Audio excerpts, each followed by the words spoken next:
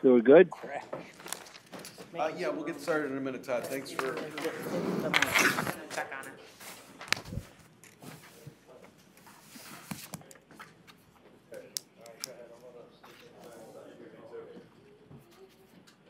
Okay. So you're gonna call me tonight at 7, right? No, explain to him what you're doing. So Todd, we're getting started now. All right. The special meeting was scheduled for 4:30. Is that gonna work for you? 4:30. 4:30 will work, yes. Okay. All right, we're gonna get started in a minute. Thanks for being in. Okay, I'll look for a call back at 4:30. Thank you. No. Stay on the line. Yeah, can you stay on? We're getting ready to get started in a minute here. He hung up. It's 4:32. Where is he? Yes. Birmingham, Alabama. Are they different time zone? No. Sure. I don't believe so. It might be an hour. That same The time Mountain zone? I Central? was in Indiana. You start. Well, you're telling me there you're we go. starting the He's meeting still here. now. Is that Yes. what I'm hearing? We're You're gonna starting the start meeting now, now. Todd. Hang in there. Get ready Okay. to stand and do the Pledge of Allegiance. All right. We'll be watching you. Okay. Oh, yeah, I'll just do it. Okay. You can sit right here. Yes. I'm gonna move and she'll come over here. Are you sure? Yeah. Huh? No, I was gonna say, she wants to sit next to Cindy. Thank you. Okay, let's go ahead and call this meeting to order. Please rise for the Pledge of Allegiance. Pledge allegiance. I pledge allegiance to the flag Of the United States of America and to the republic for which it stands, one nation, under God, indivisible, with liberty and justice for all.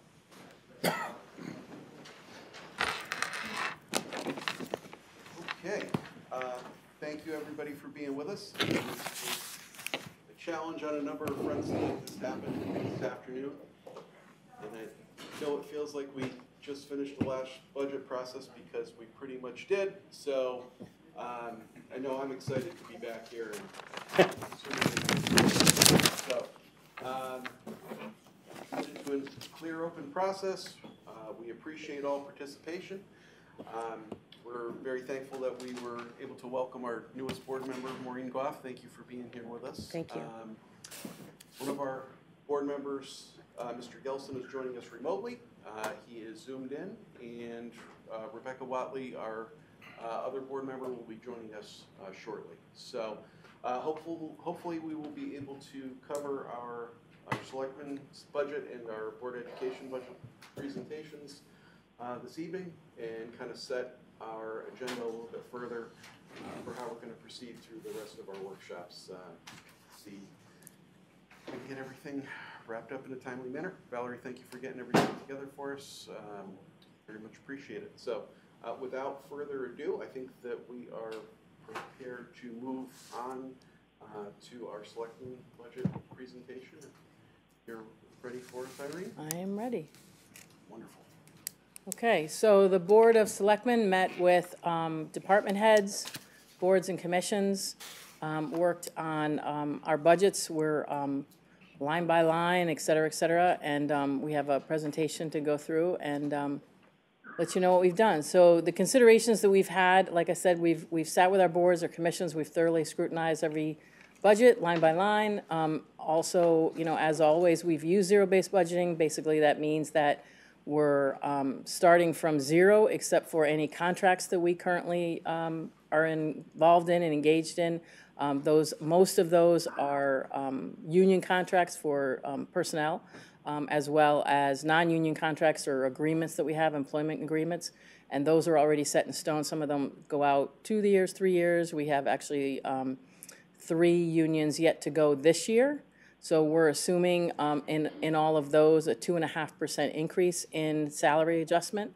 All of our others have been somewhere in that neighborhood as well. So, you know, we try and keep it pretty much the same across the board. So the ones that are in our budget now are not necessarily ready for July 1st, but we're going to assume the 2.5 increase on those budgets that still need to go through. So we're working on those right now. I have one tomorrow morning and a couple next week, so we're working on it. But anyways, that's something to just keep in mind that, you know, we don't have that locked in yet, but we will.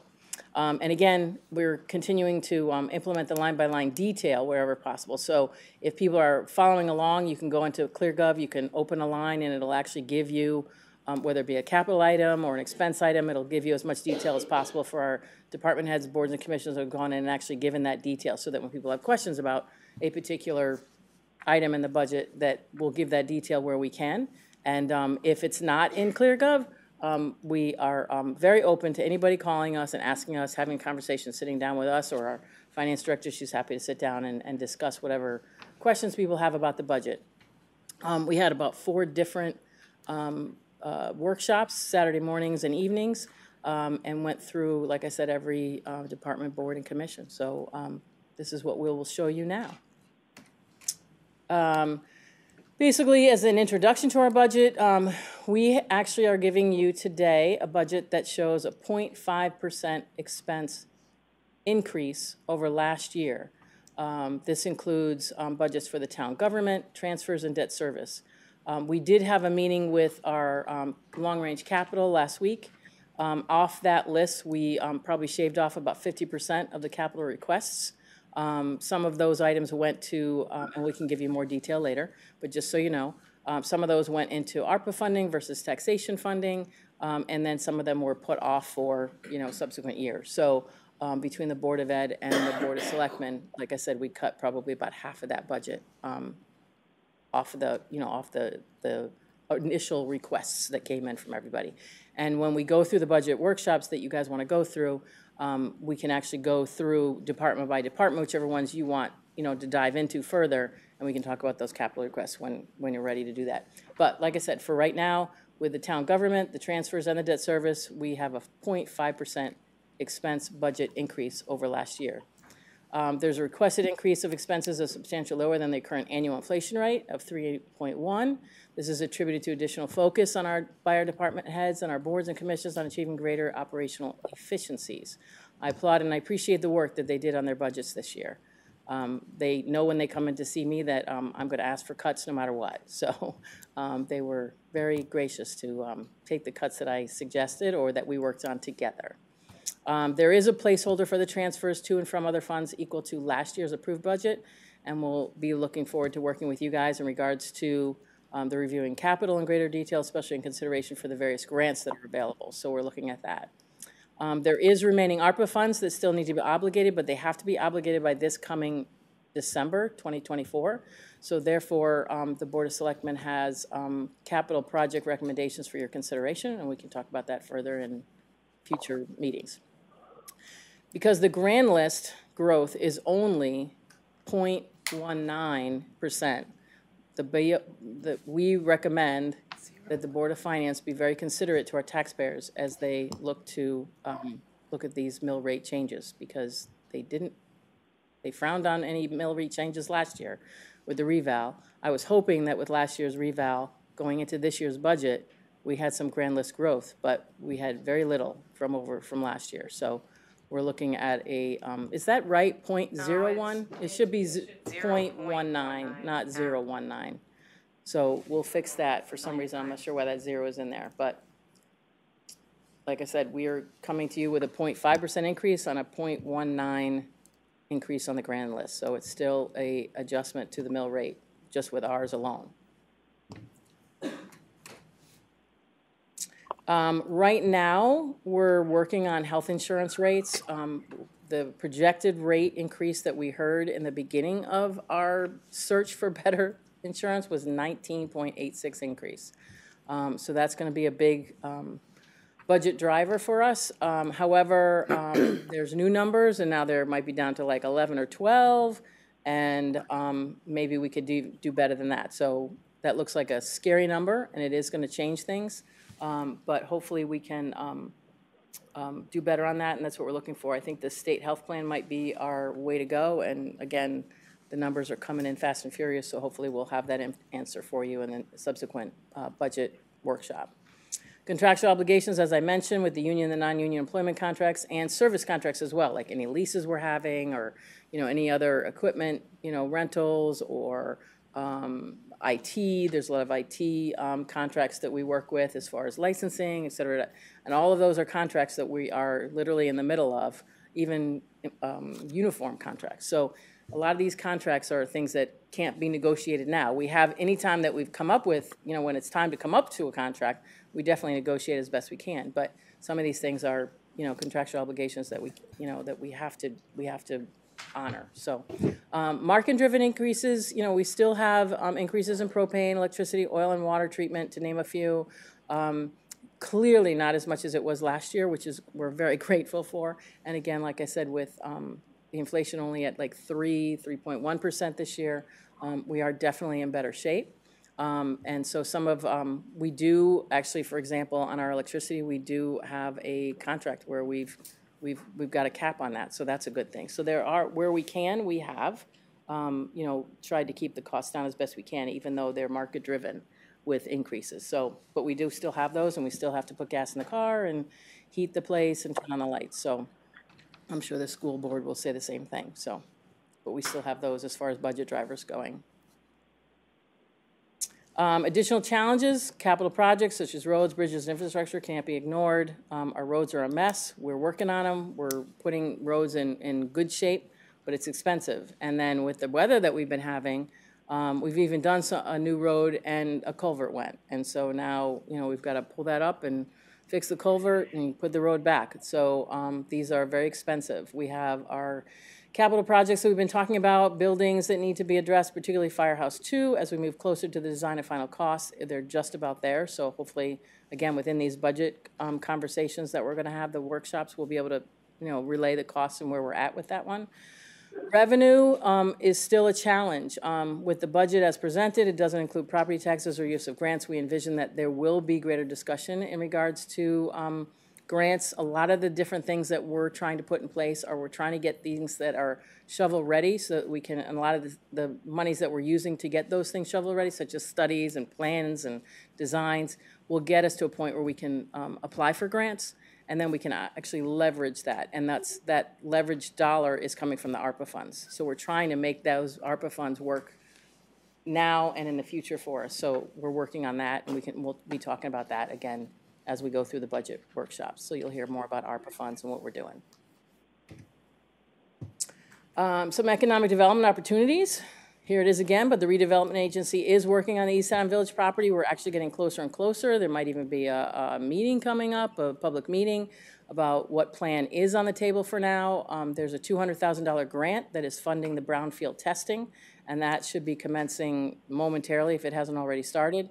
And the TIF financing is being addressed right now with a consultant. The consultant is actually working on it. They've had stakeholder meetings, and now they're actually putting their basically design, of the what this TIF financing can do for us and leverage that for the development that could happen down in the village.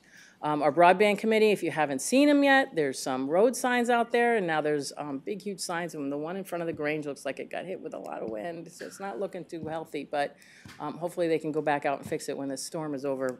This, the wind that from today is, but we are looking to, get more of the town on that as far as analyzing the buy-in and the cost. The more we have to buy in on this in the beginning, that'll keep the cost down, and then going out forward, obviously, as people start talking about the fact that now they have fiber and things are great, we'll get even more people buying in. But the more people we can get buying in, so please share that information to everybody in town and make sure that people are signing up. All you're signing up for is just to get information, just to get educated.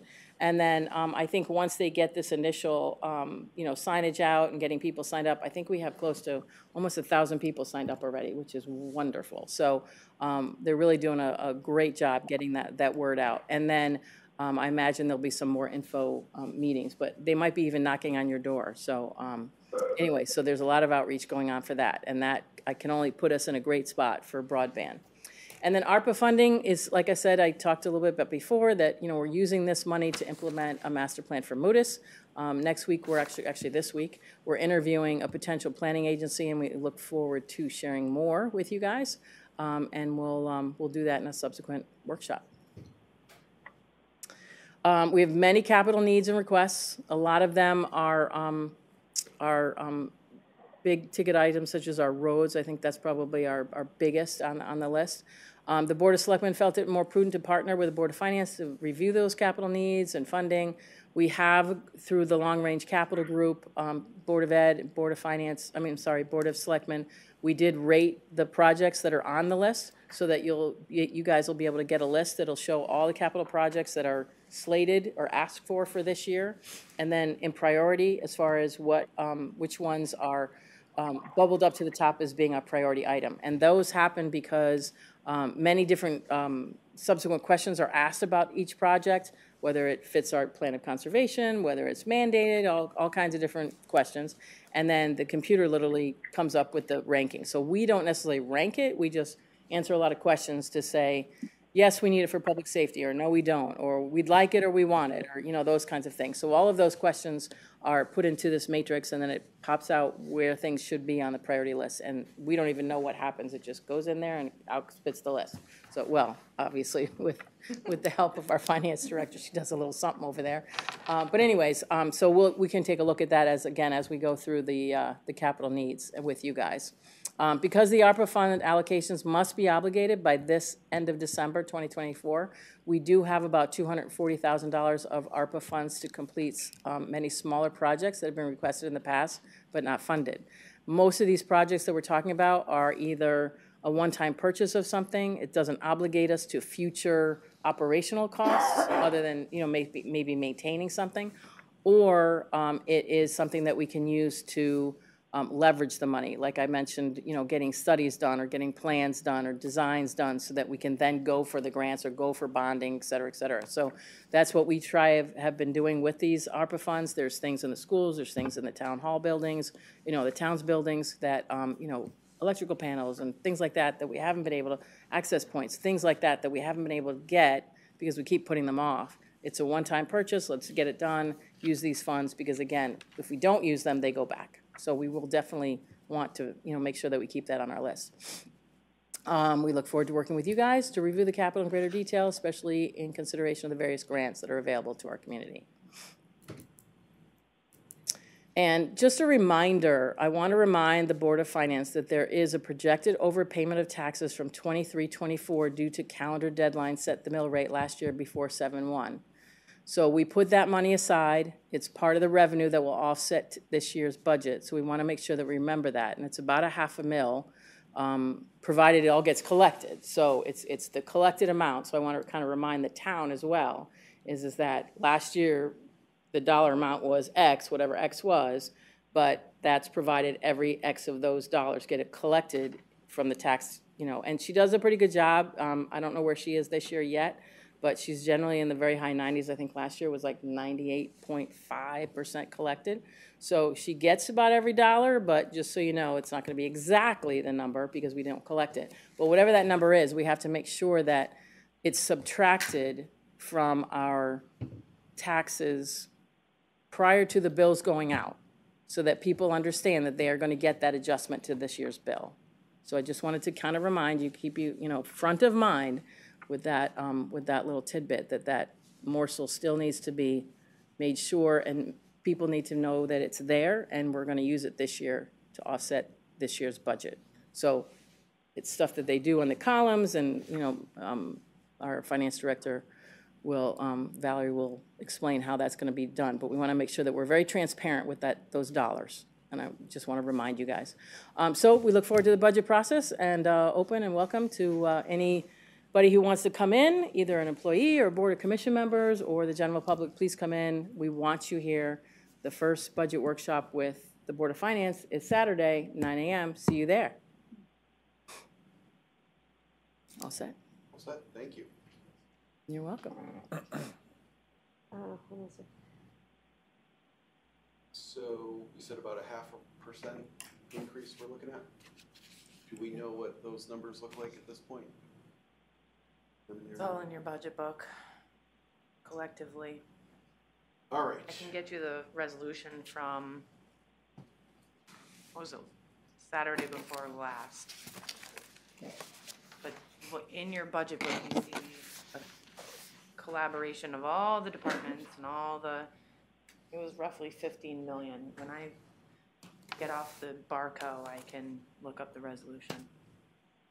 I can take it there. Okay. But as we continue to deliberate on these pages and meet with departments, I'll get you guys summary pages. Yeah, or even if, while we move forward, would it be possible just to find whatever page we can call up quickly with that and the figures on the grand list? Yeah, so I have information from the grand list and the resolution that the Board of Selectmen made. I don't want to put you on the spot, we can come No, back that's to it. okay, I'm just looking through my, here it is.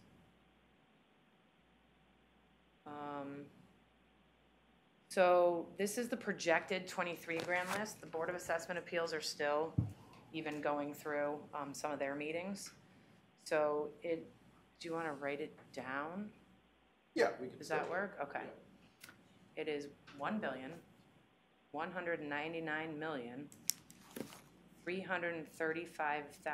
1,199,335,720. They don't allow us to round up, huh? So that is as we talked about, it's only about 2.2 million over last year. And I'm gonna get you last year's number too. Let's see here. And just also thinking out loud, Valerie, I'm thinking, would it be possible at some point in the process just to get an idea of what the breakdown is between residential taxation and commercial taxation? I could talk to the tax collector Just- about yeah, that. just- I don't just have loosely. that easily in my records, Of but course, we no, will. just thinking at some point. maybe Yeah. this week. That would be fantastic. Come on. All right, while you're doing that, thank you. I had a couple of quick questions. Sure. I just wanted to be sure, so I thought that the ARPA funds had to be expended at the end of last year. Was it I feel like they changed the. They did push it out a year Okay, for allocation. It has to be spent by the end of 2026, but allocated by 24, the end of 24, spent by the end of 26. Yeah, and it's as giving you far as 2 I years. know, that's always been the deadline from when they created it. So they have to be obligated. So they didn't push it out? I thought they pushed out something. Did they push out the spending of it? Maybe they did. Maybe they did that because of supply chain. Yeah, so it's liquidation by 2026, which means the money has to actually leave the building. But by December 24, we have to have purchase orders obligating the projects, obligating all the funds by December 31st, 2024. okay. Which is really strange because we do everything on a fiscal year and that's the only thing that's happening on a calendar year. Okay, and so the final number on what was available, that's 243? That is what's projected from the Board of Selectmen to utilize this year. Okay, We will continue to, I have multiple spreadsheets to view the remaining balances. I think there's actually like think there might- 280 Yeah, I think there might be a little bit more, Yeah. but that's because some of the stuff that we've purchased from last year came in less. So if we said we're gonna purchase something for $250,000, came out 243, so it's 7,000 less. So that 7,000 goes back into the ARPA pile so that we can obligate it somewhere else. So we'll be doing a lot of adjustments as we go, so that if we end up finding an extra $7,000 because we got to the end of a project and we had some leftover, similar to the way we do other projects around, capital projects, there's still money left over from X that gets allocated somewhere else to another project, or with the ARPA, it can go back into the ARPA fund, and then we can find another. Yeah, I imagine Something. as we continue the calendar year out, the Board of Finance and Board of Selectmen are gonna continue to see these projects and balances, because we're using round numbers, right? We're saying pretty much. something costs 40,000, if it comes in at 38, there's gonna be $2,000 left over. And so we'll have to continue to devise plans on how to obligate those funds even into this next budget season. Okay, Because you just can't get it down to the penny every single time, you know? sure. Harvey, were you? I'm fine so far. I have the resolution for the Board of Selectmen. I wonder if it would be easier if I printed this for you I guys. was gonna say, it's just a big word thing. It's a big, Yeah. yeah, but the dollar amount is 15,476,740. And then I can also make sure you guys have a visual of this, of the actual motion, and it's also in the minutes. They also mentioned authorizing some of these projects to ARPA, so, but we're gonna continue to see this over and over again through the budget process and the budget season. So, I'm sorry to interrupt, but nowhere in this wonderful book do you have that. I noticed that you have department by department, but nowhere here is there a summary? Summary right now, because as I understand, the numbers continue to change through the workshops. So I didn't, It'd be good to know. Okay, okay, I can get that for you guys and put it in for Saturday. yes, I will. But from what I saw from last year's budget workshops, that was not given in the beginning of the process. Okay, So I can get it for you guys on Saturday, appreciate it. no problem. Okay, I think my other immediate question is, do we know when we expect to have a number on the health insurance renewals? Cindy, do you know when? So Joe is working on it right now, our consultant is working on it right now. We had 3 companies come back to us, but they were all about the same rate as to where we were originally looking at. He's reached out to 2 co-ops to see whether or not they would be willing to jump in. Haven't heard back from that. The state plan, we won't have an idea for that until he's just started that process. So I'm thinking probably a week or 2 before we have an idea of what the state plan would come in at. Okay, but we expect to know in March? We do expect to know in March, yes. Yeah. That is the hope, to know that before. Okay, so at this point, I just want to go around real quick and see what we have for questions. Harvey, do you have anything at the moment? No, not at the moment. Okay. Right, Eric, how about yourself? Nothing. Maureen? I just had one question. Is the 19% incorporated in now, or is, Yes, so that 0.5% increase could go away. could go away or down, this 19 is Correct. built in? We- Okay, Yeah, it's Who built knows, in. if they do well on the Town and insurance, Board we of could, Ed side. we could deliver a budget under budget, excellent, okay, thank you. but let's wait. That's the number we had. On that one. Okay, yeah, no, but I just. But yes, want- it includes the 19. That's in there already? Yeah. Okay, It Yeah. includes 19%, so we obviously want to do much better than that.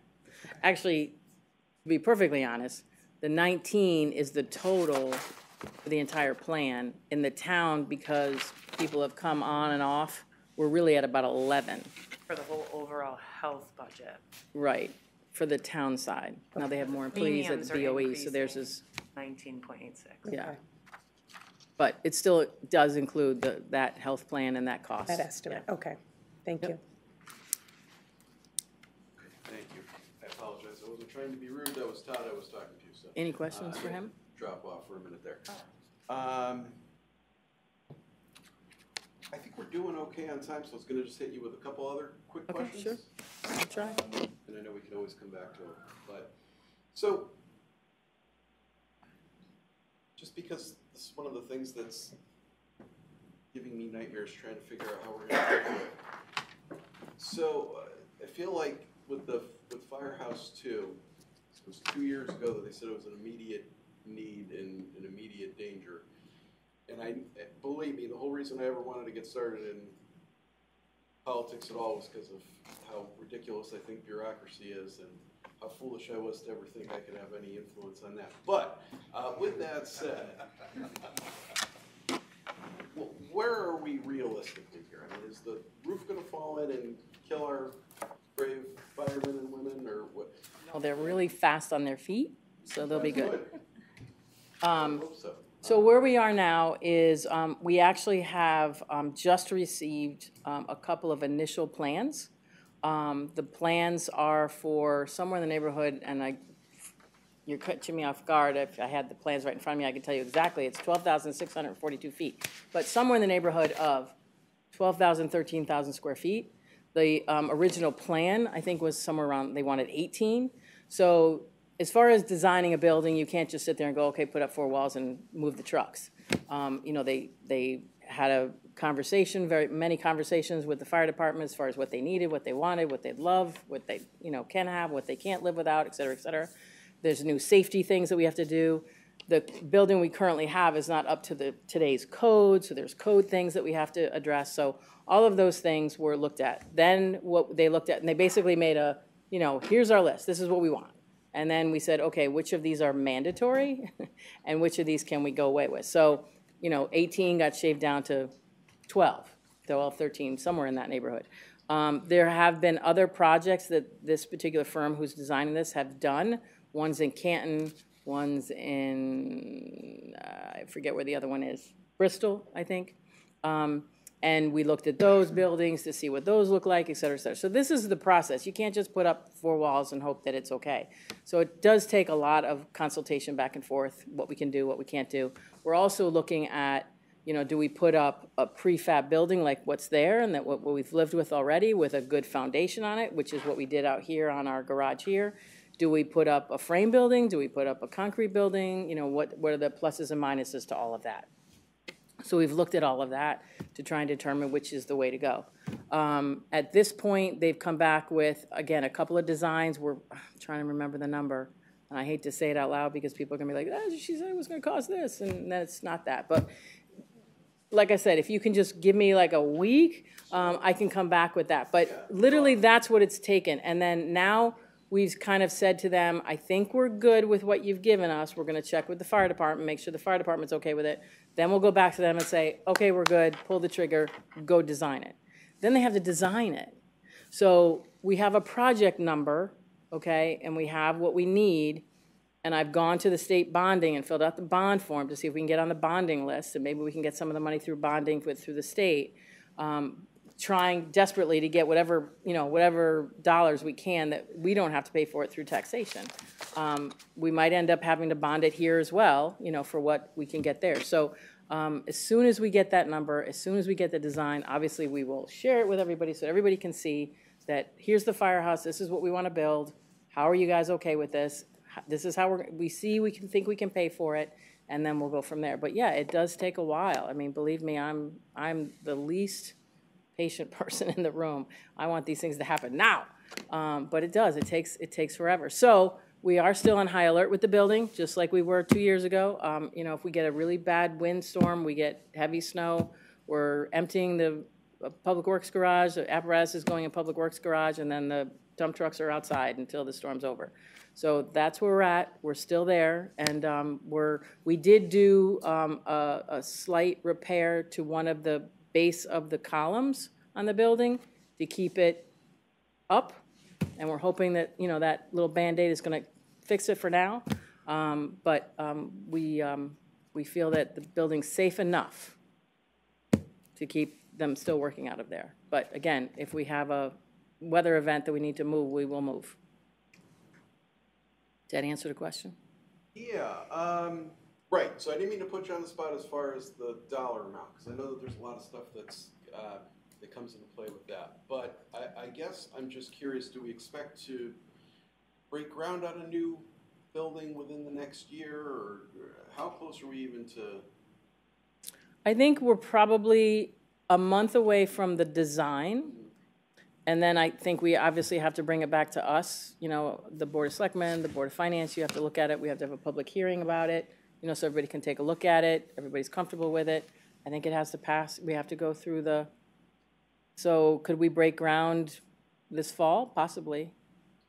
The reason I'm asking is just not to stick a thumb in your eye. I know that's a really ugly process there, but just as we're looking at capital expenditures and trying to get an idea of what we're going to bond in the future, I was just hoping to kind of have an idea of what we're looking at. So it could be this year, it could continue to push out a bit. Yeah.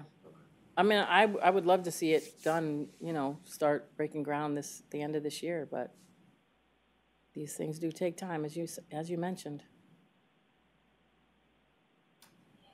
Okay, great, thank you. That was the other one that was really giving me fits. Okay, so we're doing okay on time. Anybody have anything that they want to address on the selectmen's budget right now before we move on? Are you good? I'm good. Very good. Harvey? Yeah, I'm basically good.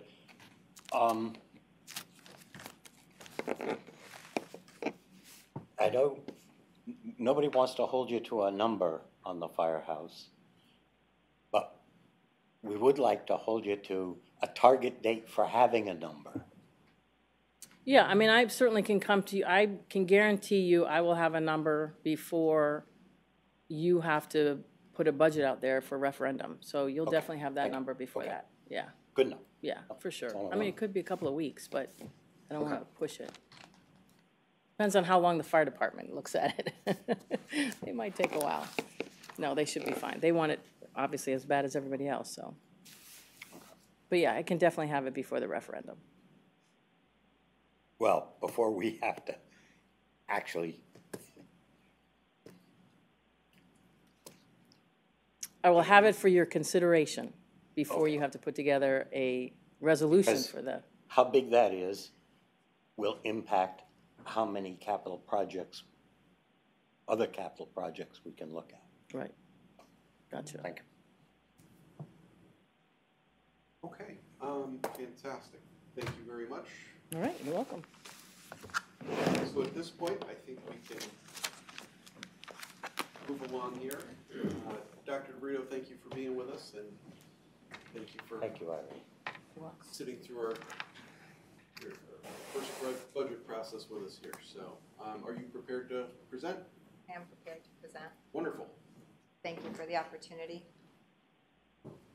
So I'm going to present the Board of Education budget, the proposed budget that they adopted for fiscal year up 2025, and want to reiterate the board's priorities.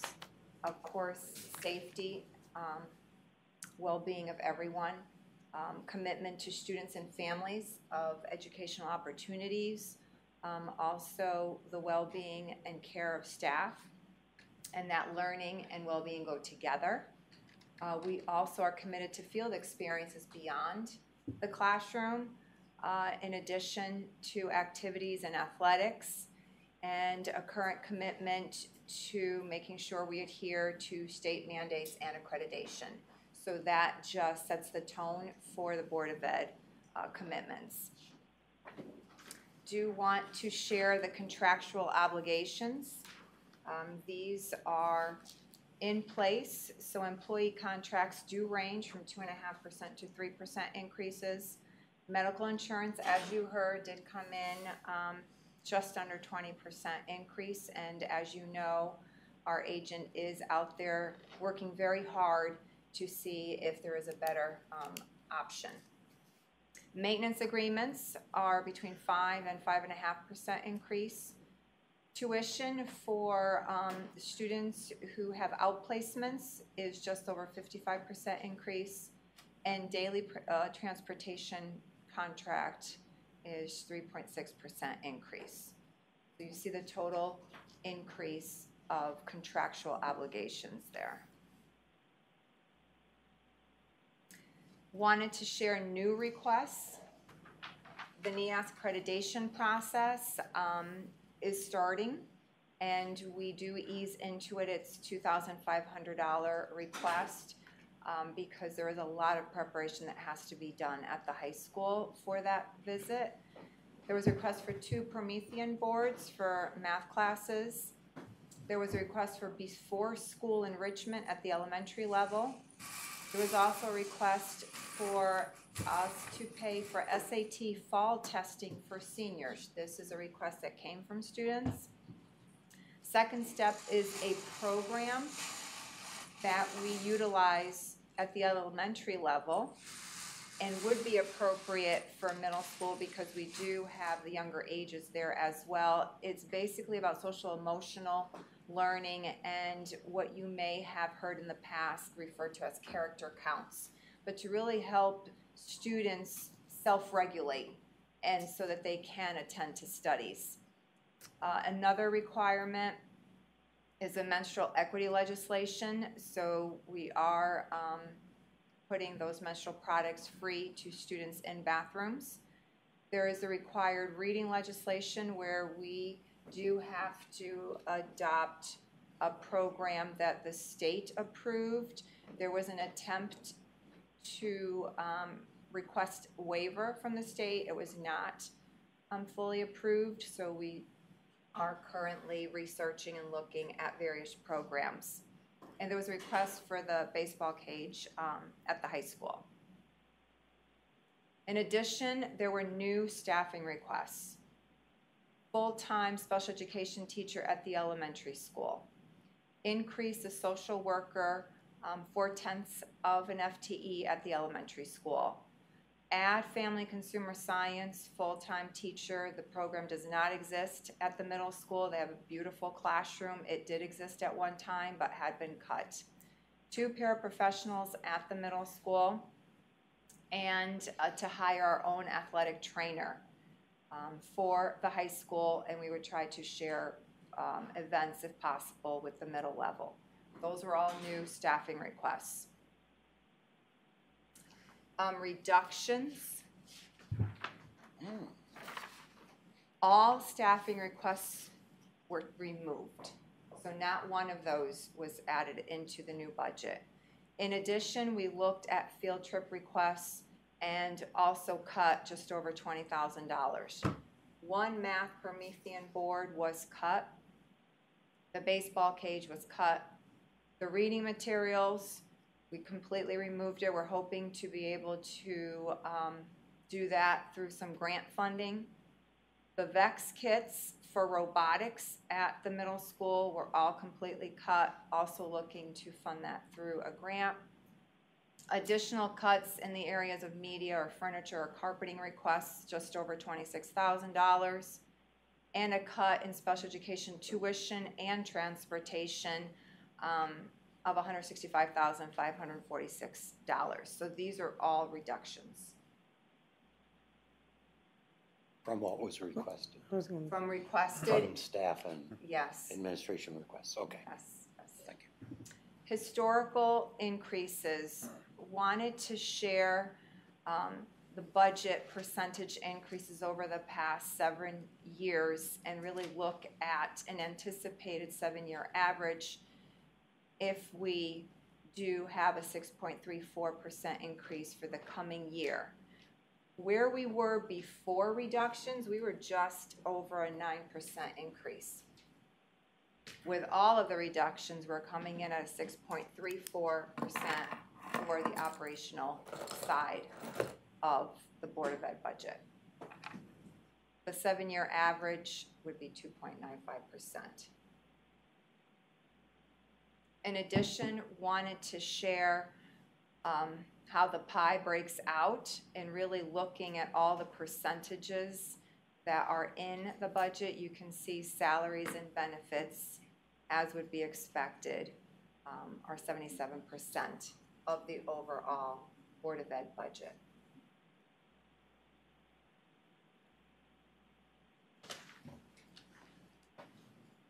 Capital requests. So I'm shifting now to capital. And these are categorized by location initially. So the elementary school and the middle school. Requests for K-1 playground equipment, a new kitchen line at the elementary school, interior pre-K playground. The asphalt is coming apart. It's bumpy. It's really not safe. It's a tripping hazard. Looking to update that with concrete that I'm told will last forever, at the tune of $82,000. At the middle level, we're looking this is for a focus on safety, to make sure that the exterior in compliance with ADA, that there are horn and strobes for any type of alarm that's necessary out there, and that's $10,000. Exterior power washing and sealing at the middle school. We do portions of the schools and rotate through, and this is for the middle school, and it is $25,000. The hot water heaters at the middle school are in dire need of replacement, and we're actually holding our breath on this, trying to anticipate when they might fail, because they're already failing, and we're doing some Band-Aids to sustain the water heaters. At the middle school, also looking to replace tile in the main hallways. As the tile they're lifting up, those tiles are lifting up, and the middle school office carpet would be $25,000. That's another request. Continuing with capital requests at the high school, ceiling tiles, this is ongoing. It's a slow replacement. We've had tiles with stains and water damage, so they're starting to sag. Fiber for the new tech building, that request is coming in at $15,000. Want to make sure that you're aware that we are also seeking grant funding from the Ray Board, and so if that does come through, then that amount would come off. Field house roof, now this is the old portion of the roof. It did not get done with the complex project, the athletic complex project. In addition, looking for a gator for track maintenance, and that's $15,000. Hot water tank, $100,000. Initially, we thought it was going to be $200,000, but it did come in at $100,000. Stage lighting, a cost of $150,000. We are waiting on Eversource to affirm and validate that they'll be able to include those updates, and then that amount would also be a reduction. Want you to know that I was there for that site visit with Eversource, and they didn't realize that that location is actually used for instruction. We do not have enough space for the music program at the high school, so every space is used for instruction, and class happens on stage. So that actually changed their perspective, but we just want to get this in writing that they will actually update the lighting. At the track, we do need fiber for the internet, and that is $17,000. The courtyard, there's a request to update the courtyard at the high school for $25,000. And there's a request for soccer team seating that has a cover, to cover for weather conditions, and that's coming in at $35,000. Continuing, looking at system-wide, looking to increase wireless access points throughout the district and town, and that's $40,000. Cafeteria equipment, this is regular, every year $25,000 because equipment breaks down, and so we want to be ready to order new equipment. Carpet and flooring in classrooms, this is ongoing replacement, $20,000. The duct cleaning is mandated, looking to have this done in the summer. This is for middle school and high school. Field improvements, mostly at the high school and middle school, and a lot of prep work that is coming in at $18,000. The gymnasium floors, this is a 3-year cycle. We already had $25,000 set aside. It is $50,000, and we are doing the middle school this year. The indoor air quality inspections, these are mandated, $38,000 for middle school and high school. Interior building swipe key system, and that is specifically because we have to redo the doorknobs to be ADA compliant. We have just the round ones. And so we'll take the opportunity, and rather than have to re-key doors, and when keys get lost, that's also expensive, coming up with a system where it's a swipe. And if there was ever an emergency, you can imagine if you're trying to get to the right key to put it through the doorknob, this would be much quicker access to interior classrooms. And we'd start with the elementary. Interior painting ongoing, that's $15,000. A request for a maintenance truck with plow. And this is part one this year, $30,000, and then we would continue and put money aside next year as well. Still continue with system-wide. Modernization of learning environments, new furniture, and that's coming in at a $100,000 request. Padding on the basketball poles. Kids climb those, and they don't necessarily look where they're going and could be running full speed. We did have a student have a serious injury, and so we definitely want to pad those. A request for radios, $10,000. Mandatory radon testing is $12,000. Security cameras, looking to add in stairwells, and starting with middle school, that's $15,000. Looking to provide better temperature at the middle school and high school with air conditioners for $35,000. A request for Ventrex riding snow blower. Looking at a potential lease of $25,000.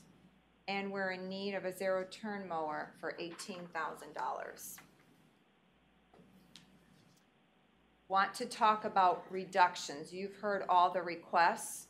The modernization of classrooms has been reduced by 50%, so that's a $50,000 reduction. Office carpet for the middle school, we removed that $25,000. We're prioritizing with the high school. To update the courtyard for the high school, we removed that $25,000. We also removed the request for the soccer team seating that came in at $35,000. That's an additional reduction. The last two listed here are ones that I talked about that are not confirmed at this point. The stage lighting, we're waiting for Eversource, and the grant funding, we're waiting when the timing is to present to the Ray Board.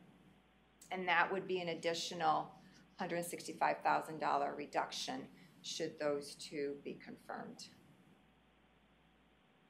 Wanted to share, compared to last year's capital budget, the decrease, and this nice graph that Cindy put together, which I really appreciate, shows the purple. Education is contributing 30% to overall capital budget.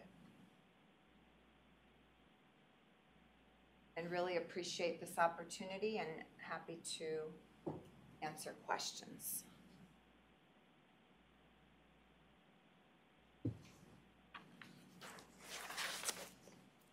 Let's start with the unfair question again. What, our actual percentage increase over last year? We have that. So as 6.34 for the Board of Ed operational side. Okay. That's what that Already? slide demonstrated, Okay. and a reduction of 76% for the capital side. It was over 5 million last year, and I can tell you what it is now.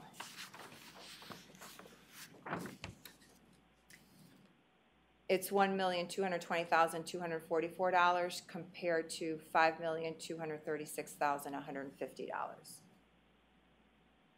Thank you. You're welcome. And thank you for including the requests and the reductions? Well, we wanted you to see that the requests are important. And we know we want to be responsible, and we definitely don't want to be out of touch with the community. And so we're trying to balance services for children and families and the needs of the town, because we're all in this together. Absolutely, and it's fantastic, because when people ask us what's actually been cut, we can bring it back to first step in the process here. So, I appreciate it. Wonderful. I have a couple of questions, but again, I don't want to monopolize things. Just do a quick check-in.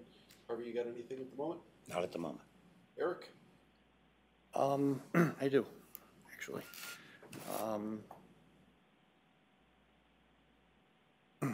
Second step program, Yes, 2,500? yes. What is that?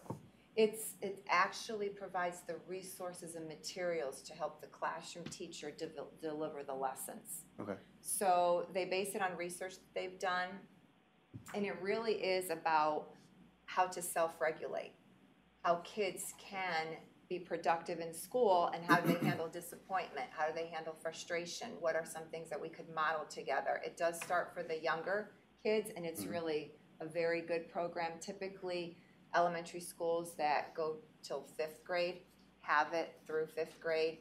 Our middle level starts at 4th. It really does make sense to continue that instruction at the middle level. So every student has the opportunity. Every student participates, yes, yes. The menstrual equity legislation. Yes. So that's I believe the last time we met at the tri-board Yes. meeting, that's the tampon dispensers. Yes, so we have to provide in all labeled female bathrooms, those products. They were never in there potentially before, or if they were, they might have had a cost. Okay. So this now is free, and a designated identified male bathroom at all 3 schools, beginning in 3rd grade.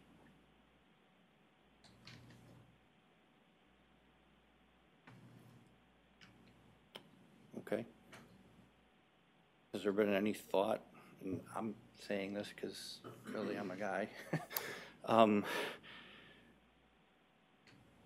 this has already hit the student population, and I think a concern with, as a parent, I have a son and a daughter, both in high school. Having a member of the opposite sex going into another bathroom. I think Ms. Watley brought that up last time.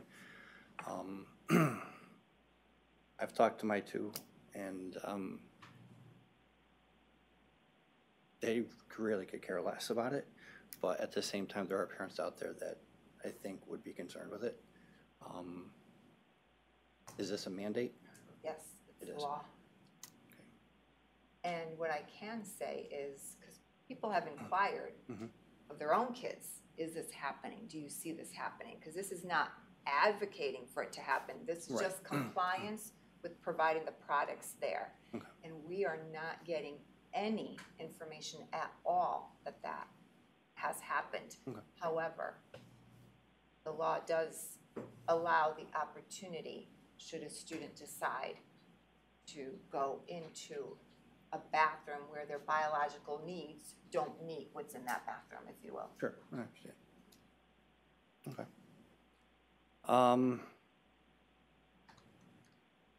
The internet at the new soccer field, what's the purpose for that? So we could do live streaming. You know, it's really important to be able to access while you're there, and the public isn't able to access, and we're not able to do some things we'd like to do as well. Okay. And then the last thing I have, we'll just kind of lump it all into one. The maintenance truck with the plow, the mower, and the snow blower.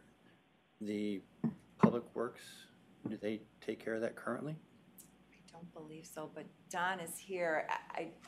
They don't. They don't. Yeah, we do all the school maintenance staff that does all this the sidewalks, Okay, and, the plow for the truck is replacing the one we have. okay, You just go around and then clean around the sidewalks and pull the roads and then. okay, And snow blower is replaced, replacing the one that let go at the elementary school. okay. We have one per school. Yep. And they do it, one gets assigned to each school, and they do it. Thank you. Thank you. That's all I got. Eric? Maureen? I just wanted to touch on something Eric said about the menstrual equity. The products aren't so much of a concern. Is there anything in the budget for like increasing security or is it just sort of wait? Cameras, right, we're looking to Yeah. add more cameras. Because I know you mentioned that, you know, the kids are saying it's not happening now. You're not getting any feedback now. So I didn't know if what's the plan, or is the plan just to wait till something happens and then address it on an as basis, or is there a proactive plan to deal with potentially issues surrounding that? So I've been here a short time, and what I can say is the students aren't students that seek problems.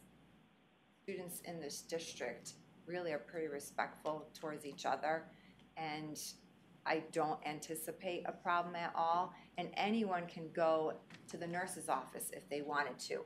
The only reason it's going into those locations is because the legislation requires us to do that. This is not East Haddam doing it on Right. their own. Right. Um, So there's cameras in the Yes. hallways or There's something? cameras in the hallways, and we're looking to increase the amount of But obviously, there's cameras. no cameras in the bathrooms. No, obviously no. Right. Okay. So there's no like security in the There's bathrooms. really no, at this time, there's no reason to heighten Well, that security. Unfortunately, though, when something happens, then it's too late then to, Yeah. it would be proactive with this, but, okay. Anything? Good? I'm good. Rebecca? Yeah, I got a few questions. I apologize for getting here late. I was working in Hartford. So first question I have is the stage lighting. Yes, It is budgeted at $150,000, Yes. correct? yes. I remember this came up last year, and I was just actually flipping through my notes because I knew I wrote something down about this in the prior year. So I have in my notes back in March of 2023 that we were going to set aside $100,000 for fiscal year 24, which is this current year, to offset the stage lighting costs. So I'm not sure if that remained or It got cut. it got cut. Okay. So it's at 150,000. I could have sworn it was a lot higher last year. I'm not complaining about that, but I'm just kind of questioning at the same time. I could be wrong. Don might have something to contribute here, Don. It was higher.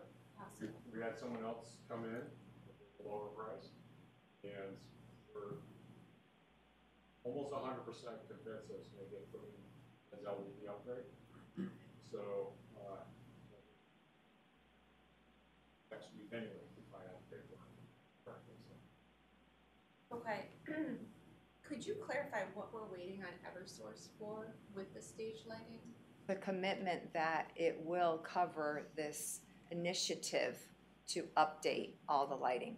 So they went around the school looking at what areas would be included, and that was not initially thought of as a learning environment until we were able to say, no, instruction actually does happen on the stage.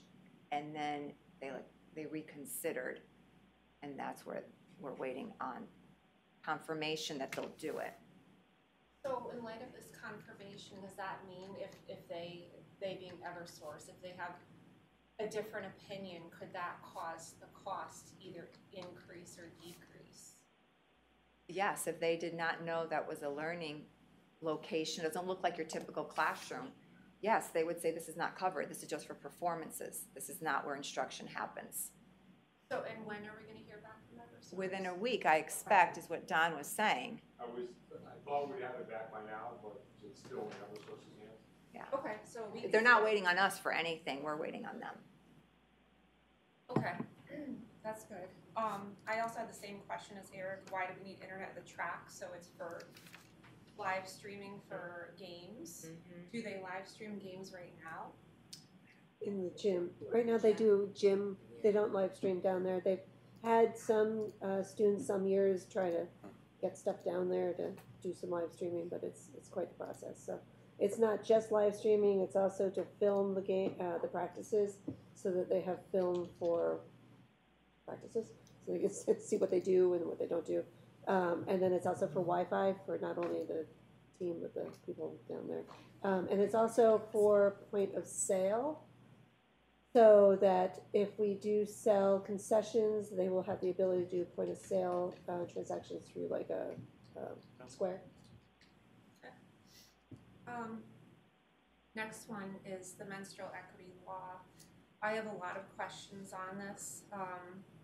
First one is, have we given any consideration to additional funding for plumbing costs?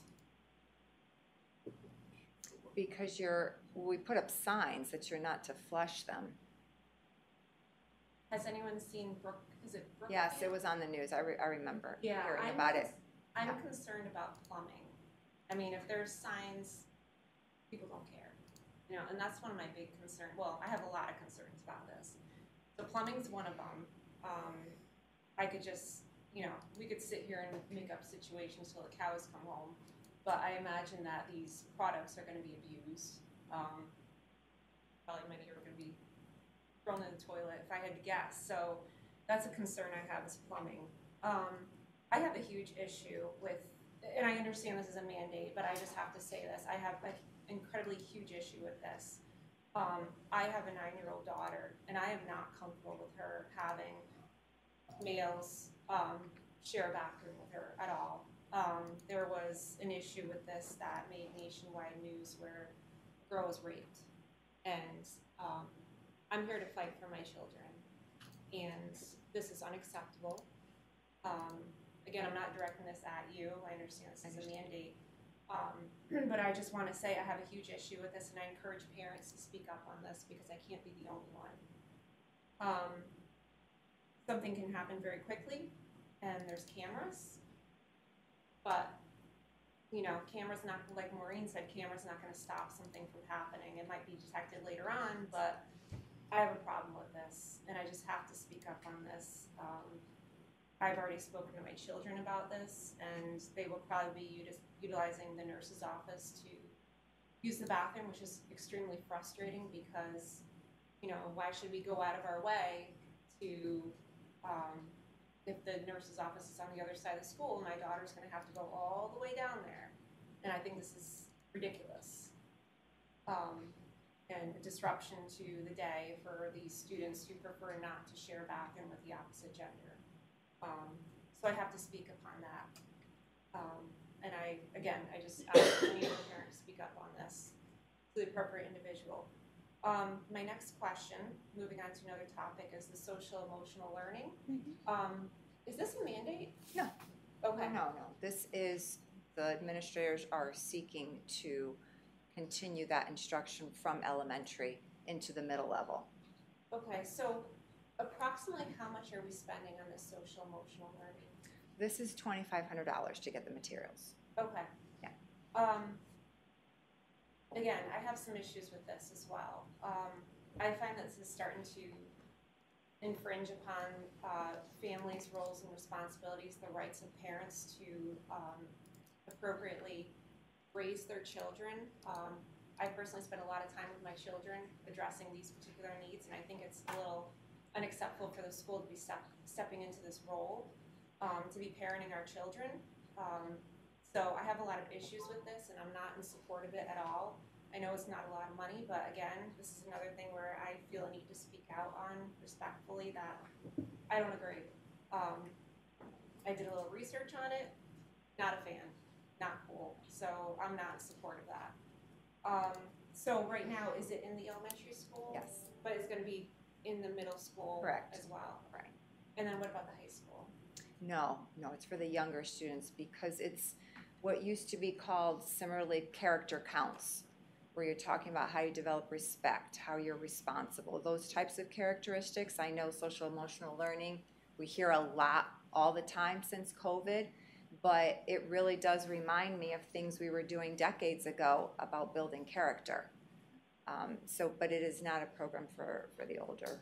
They don't have that. So that all sounds like things that parents should be doing with their children. Absolutely, That's absolutely. why I have an issue with it, and, you know, I have a way I wanna raise my own children. I think that's beyond the bounds of the school system's responsibilities. And I think it's unfair for taxpayers to bear the burden of something that, quite honestly, should be taken care of at home.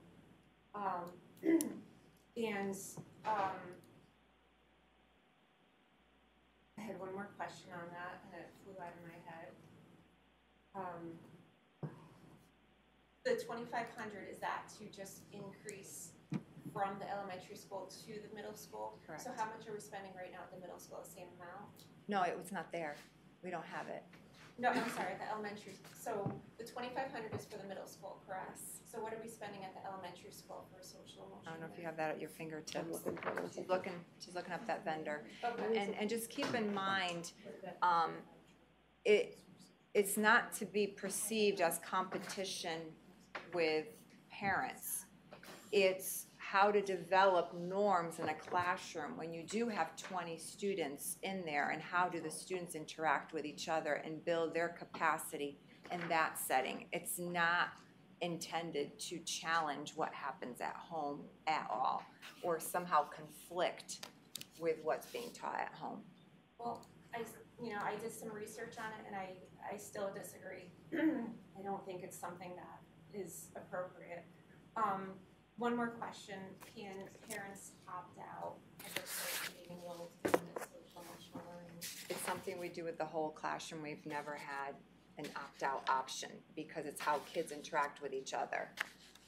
So we've never had that. Kids would miss out if they don't know the norms that are being developed, and now you're gonna pull them out and pull them back in, and they don't have a reference of how that happened in the classroom.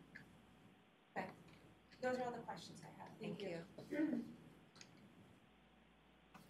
Alrighty, I wanted to follow up on a couple of things real quick. Sorry to make you go back to the state legislature again. No worries. But this has just been driving me crazy for. Don can come right up here. No, I think I was missing something. So it sounds like, Eversource has a program on Updating the lighting. updating the lighting. So they're absorbing the lion's Yes. share of the expense, Yes. possibly, if Yes. they approve. Okay. Okay, just wanted to clarify that for my own edification here. Thank you. Well, that's great. We'll keep our fingers crossed that goes through smoothly. My other two questions was, we discussed earlier, and I know that discussed individually or in other groups numerous times going into this season, that we are trying to be as transparent as possible. So I was trying to get a little bit more information just so that we can communicate it when it comes up during tax season here. So my first question was, can you speak a little bit to the tuition increase for special education? Now, my understanding, it was very basic. I think, Patty, you and I had talked about it a little bit. That's the state removed funding from. Of the excess costs? Is that? It's only 70%, right? Am I thinking of the right thing? It all goes in the same conversation, yes. So could somebody just, I guess basically, maybe I'm making this more complicated than it has to be, but one of you guys mind speaking to the, just to the increase itself? 'Cause- Yeah. And I know we have no control over it, but just curious about how that. So the overall increase of special education? Yes. So the tuition for this year, or looking into next year, there was an increase up to about 55%. We actually ended up having one student that was not needing to be out of place, so that was why it went back down. So now our total increase, I think, is 49%. There is an effect of that of the excess costs. We usually were at 75 to 80%. We're down to 70%. In fiscal year 25, we're expecting that to be only 68% reimbursement. And that's a weird calculation as to, it's not directly 68% of what we pay out. There's some strange things that the state makes you do. Mr. Martin, our Director of Pupil Services, is better to explain everything that's in there.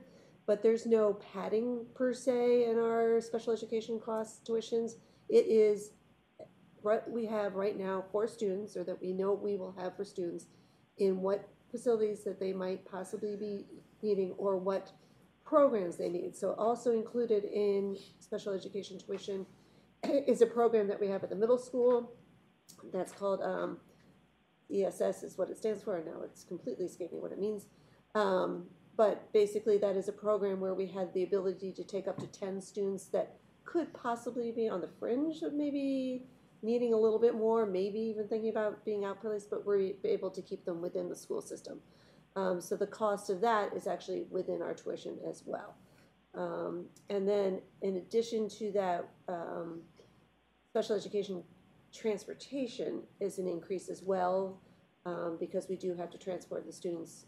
And many times those outplacements have longer school years than we do here, so we might be 180 days, whereas a lot of those schools are 190, 95, and they have summer school as well. So, but it is based on our current enrollment. There is always a possibility of that enrollment changing in a flash. So we could lose a student that moves out, and we could gain a student that moves in, and we would have no control. So we, over the years have had students walk in the door mid-year that have already been placed someplace, and now all of a sudden we're picking up the tab. So it's kind of a flow, it's kind of an ebb and flow, but this is based on what we know today. And that is based on the tuition rates of these schools that are not regulated, by the way. They're regulated, but their tuition's not. So it reflects what's currently happening, and it could vary widely. It could very widely go either way. I have to tell you, we haven't got it widely go the other way in a long time. There was one student that with the program that we have at the middle school, we were able to keep them within the school. So that's why there was a change in transportation and tuition on that end. And I'm repeating myself here. It's only so it sinks in through my thick Swedish skull here. Combination of the in-house expenses, the outplacement expenses, the reduction of funding from the state, and the transportation. Is that loosely? Loosely. It's that when you say in-house expenses, we're not talking special education teachers or anything. Those are actually budgeted throughout each one of the individual schools. The only in-house expense that's on there is the one specialized program that we have right now at the middle school, which is an ESS program that's been very successful over there. So. Joe, I might be able to. I'm sorry. Oh, Sorry, I was just going to say I might be able to help provide some clarification on the ECS funding. Okay. Not ECS, but the excess costs. Excess costs, yes. They use the same acronym for I both, know. right? I had to explain all this to previous boards in other towns. So the state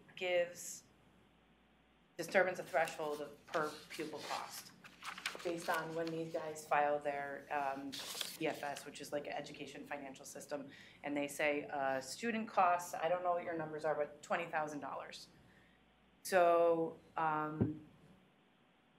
the excess cost determines a threshold of 4.5 times that student cost, right? So 4.5 times 20,000, right?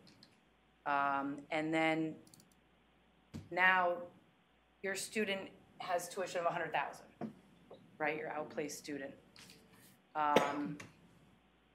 And if the difference is, let's say your 4.5 times is 90,000, I'm just using really rough numbers, you're only gonna get the 63% or 70% of the 10. Because they've determined the threshold is 4.5 times the cost of a student. So anything that's over that, they provide grant funding for, but it's based on appropriation. So if larger cities suck up a lot of dollars and there's no money at the end of the day in the pot, then you get the percent that you get. So there's a lot of legislation trying to rewrite the calculation, much like the excess or the ECS funding. They're both the same acronym, it's awful.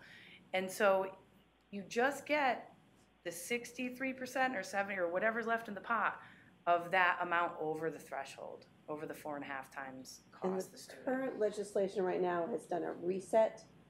So we actually some districts, they said, got overpaid, and some districts got underpaid, and for whatever reason, they thought we got overpaid. I don't see how That's on the ECS, on the education cost side, Well, yeah. it affected your ECS based on our excess costs. So Yeah.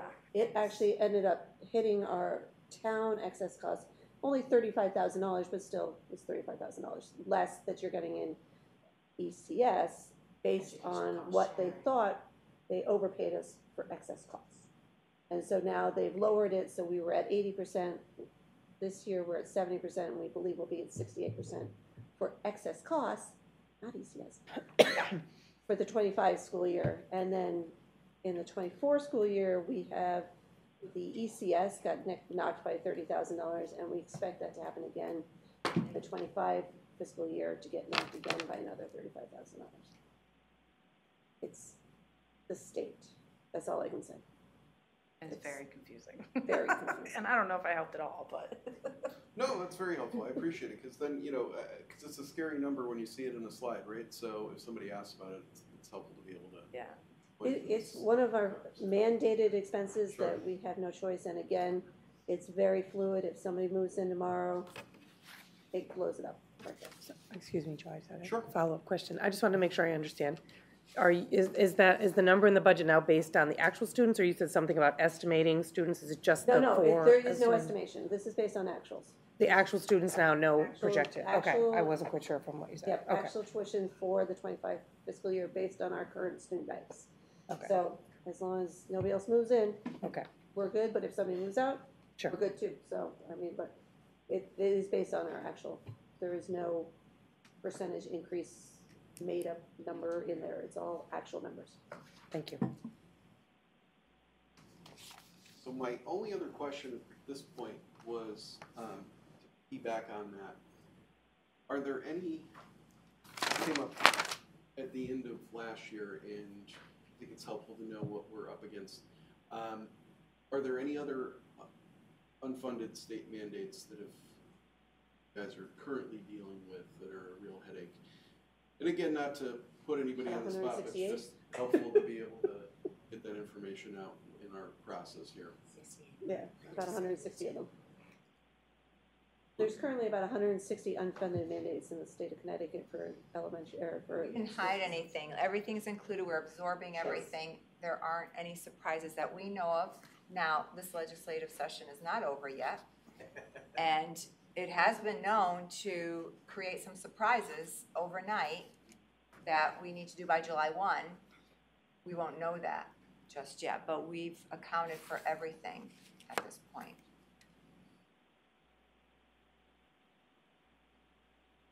Fantastic, I appreciate it. Anybody else have anything? I do. On second thought, I do. Please. I see more than one Board of Ed member here, listening attentively, very good. The question I have is, you had requests, proposals, whatever, for some additional staffing and additional programs, which you and the board have decided were we didn't need to do. I guess the question I'm asking is, in all of your opinions, we're not throwing the baby out with the bathwater, right? We're not deciding we're not going to do this just because we want to pinch pennies as tight as we can, and we know this is going to come back and bite us 10 years from now when some young lady gets married and can't cook or whatever. I'm asking if you got second thoughts on The this. culinary arts would be valuable to every individual. Certainly would to me. It would be to you, right? I agree. So Very sexy. it's not something that currently exists, so we're not cutting a person's job, we're not removing that the wasn't- program. So it's not that we said we didn't need it, and we're not throwing out the baby with the bathwater per se. These were new requests. That would be one of the top ones that absolutely I wish we could support. But when the budget was over 9%, And to say, oh, we're going to put this, like, all the new requests were important. So it was hard. It was very hard to decide not to put it through. Do I think it's valuable? Absolutely. Do I think kids would thrive and thoroughly enjoy being in a culinary arts program? Absolutely. Okay, but the basis of my question is, you decided to turn down some requests. Correct. And it's the collective wisdom of the board and the administration that you're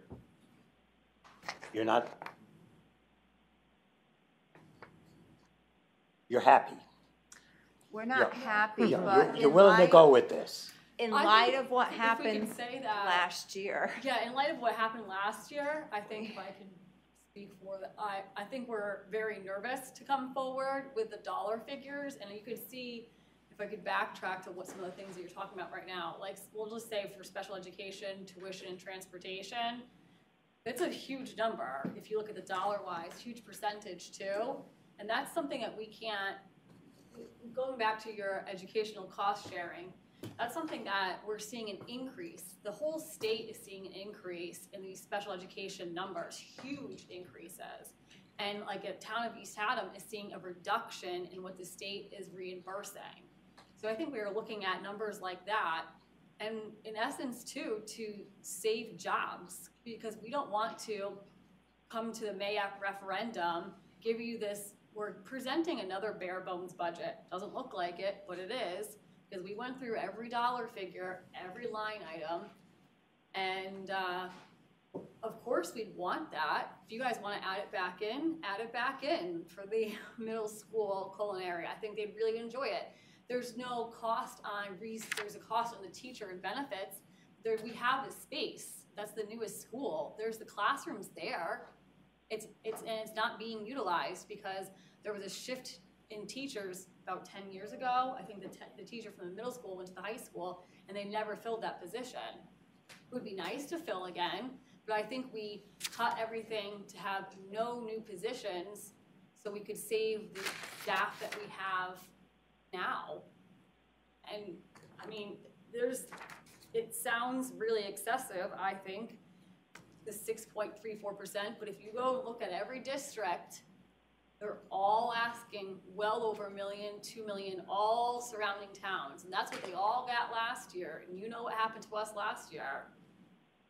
Okay, so, If I could throw something in yes, also. go ahead. You also run in, all of us at some point in our youth heard about the magic of compound interest. And how, you put a little money in the bank and you get a little interest on it, and then you get the interest on the interest, and you slowly build up wealth. Well, there's also the bitter magic of compound disinterest. Every time a school system has to cut to the bone, there are other needs that get left out that at some point may or may not get addressed. The ones that don't get addressed sometimes create real problems. I saw this working in Wallingford where in some cases the money was really not handled well, and there were real deficits in maintenance and care. Now, one thing I'm really glad to see in this district since I've joined the board is it doesn't seem like either the Board of Finance or the Board of Education really goes that route. But I mention it as an easily understood example. Is it counterproductive to not provide useful programs? Yes. Don't ask us if we're happy. We're not happy. Do we have to make choices? Do we expect at some point we may have to make more choices that are more difficult? Probably. So, the choice of words happy was probably infelicitous. But well, in your opinion, your collective opinions, we're not throwing the baby out with the bathwater. We're providing the things that are needed at a cost that you guys think can be borne. I'll speak for this. I'm trying to give you the chance here to say, Jesus, our hearts are bleeding because we had to cut more than we really wanted to. And we're sacrificing some kid to do When this. the superintendent presented her budget and we all sat and we collectively agreed that the most important things are going forward, which is what you saw today. It was very hard for us to cut the other ones. However, we had to make choices. Okay. We don't come to you with a 6% budget, ever. And we certainly did not feel that it would be right to go with 9. If things change, then we can add something in. If there's a windfall, then we'll talk again. And there were tremendous financial pressures that we have no control over, the best example of which is the increase in special education costs and the increase in insurance, yeah, that's what I'm looking for. I mean, we're looking at nearly a 20% increase on, and people complain about all the money that gets spent on staff. Well, it's a labor-intensive business with a highly educated professional staff. There's not another way to do it. AI hasn't gotten that good yet. I've given you the chance, and And we're grateful. Don't misunderstand. We're grateful. okay, We'll definitely take it just to all make back. sure. If you wanna give it to us, we'll figure out how to use it. How about we give you $5 and you guys go buy a lotto ticket? Does the Board of Ed get to keep all the money?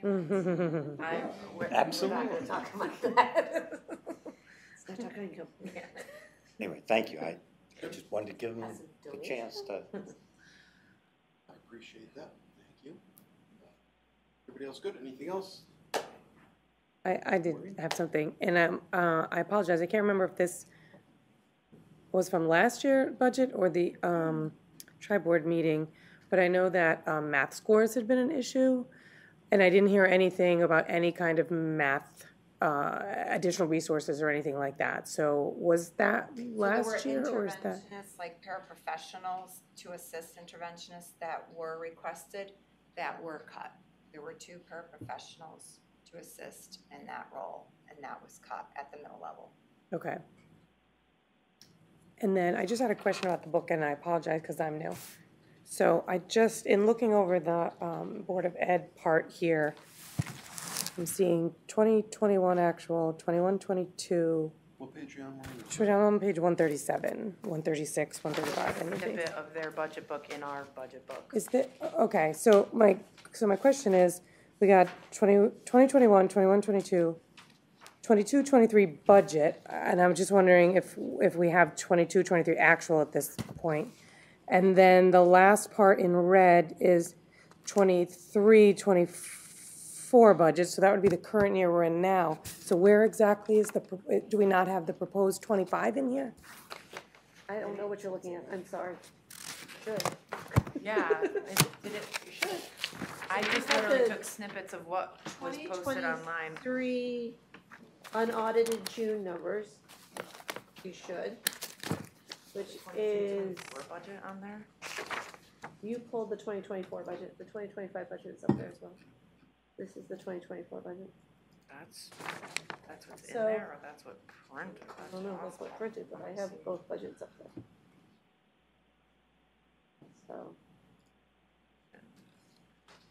So you're looking at the 2024 budget? Okay. That would be I helpful. don't know. Yeah, I'm looking and looking, I couldn't find it. Okay, so we'll get that Oh, updated. yeah, we'll get that. Okay. It should be on the website. It's on the website too, their website too. It's on our website under business I just services. pulled it right off of there, but apparently, or this was last you year's pulled last year's. detail, yeah. Let me go into Just take a the look and digital make sure the budget one on the book. budget is right on the website, too. Yeah, They move slowly.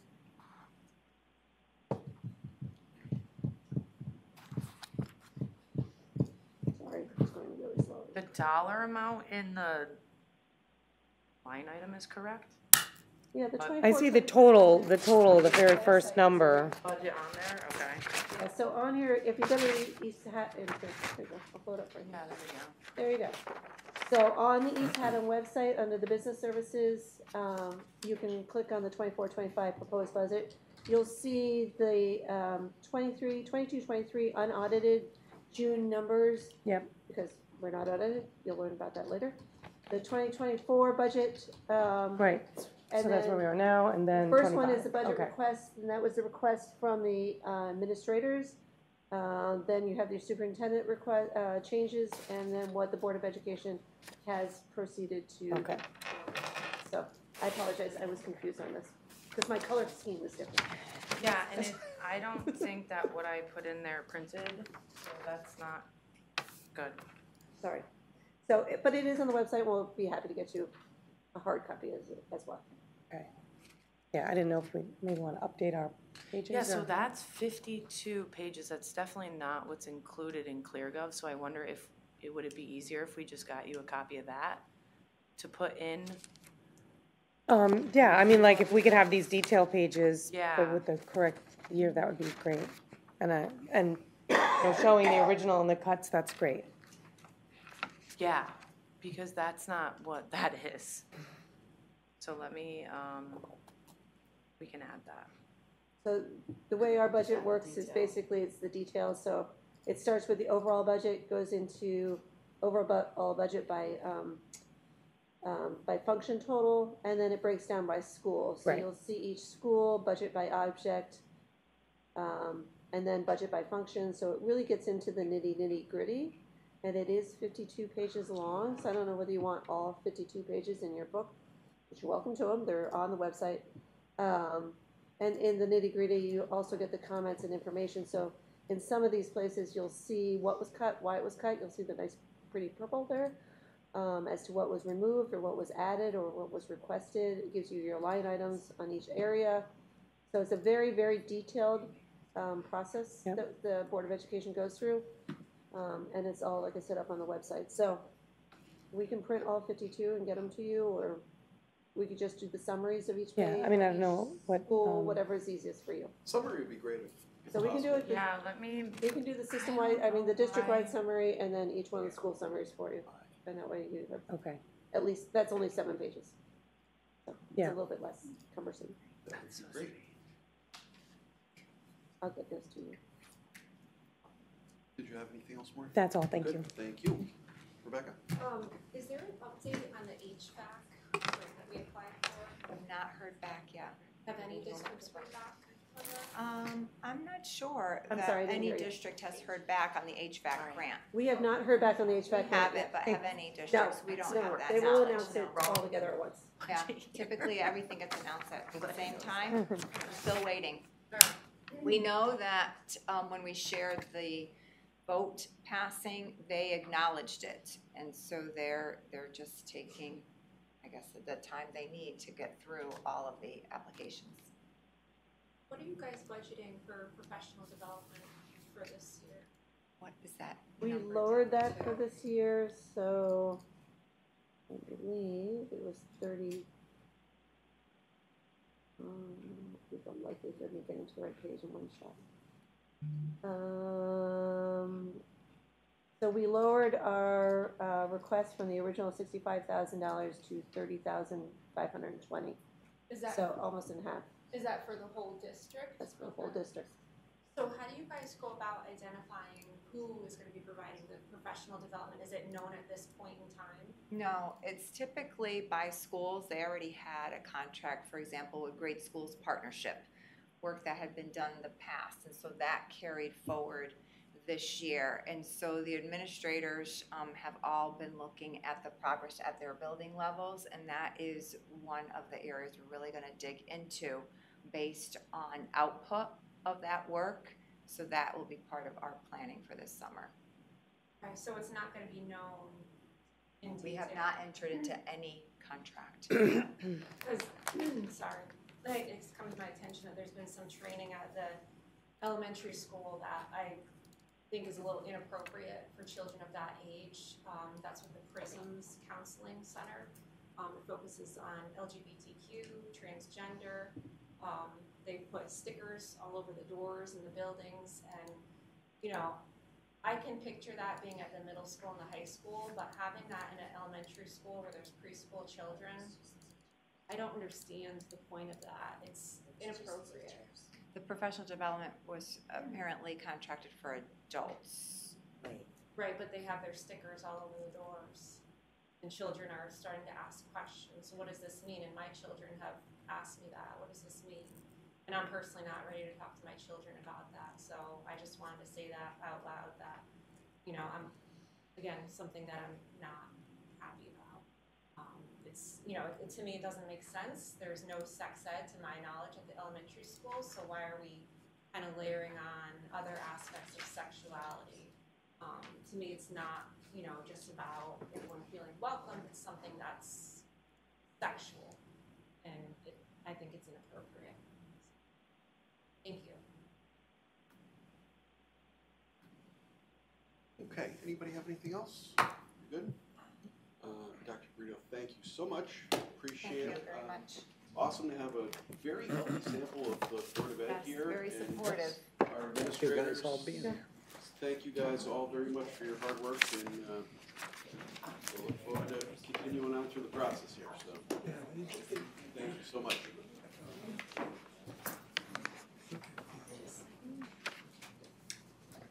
Yeah.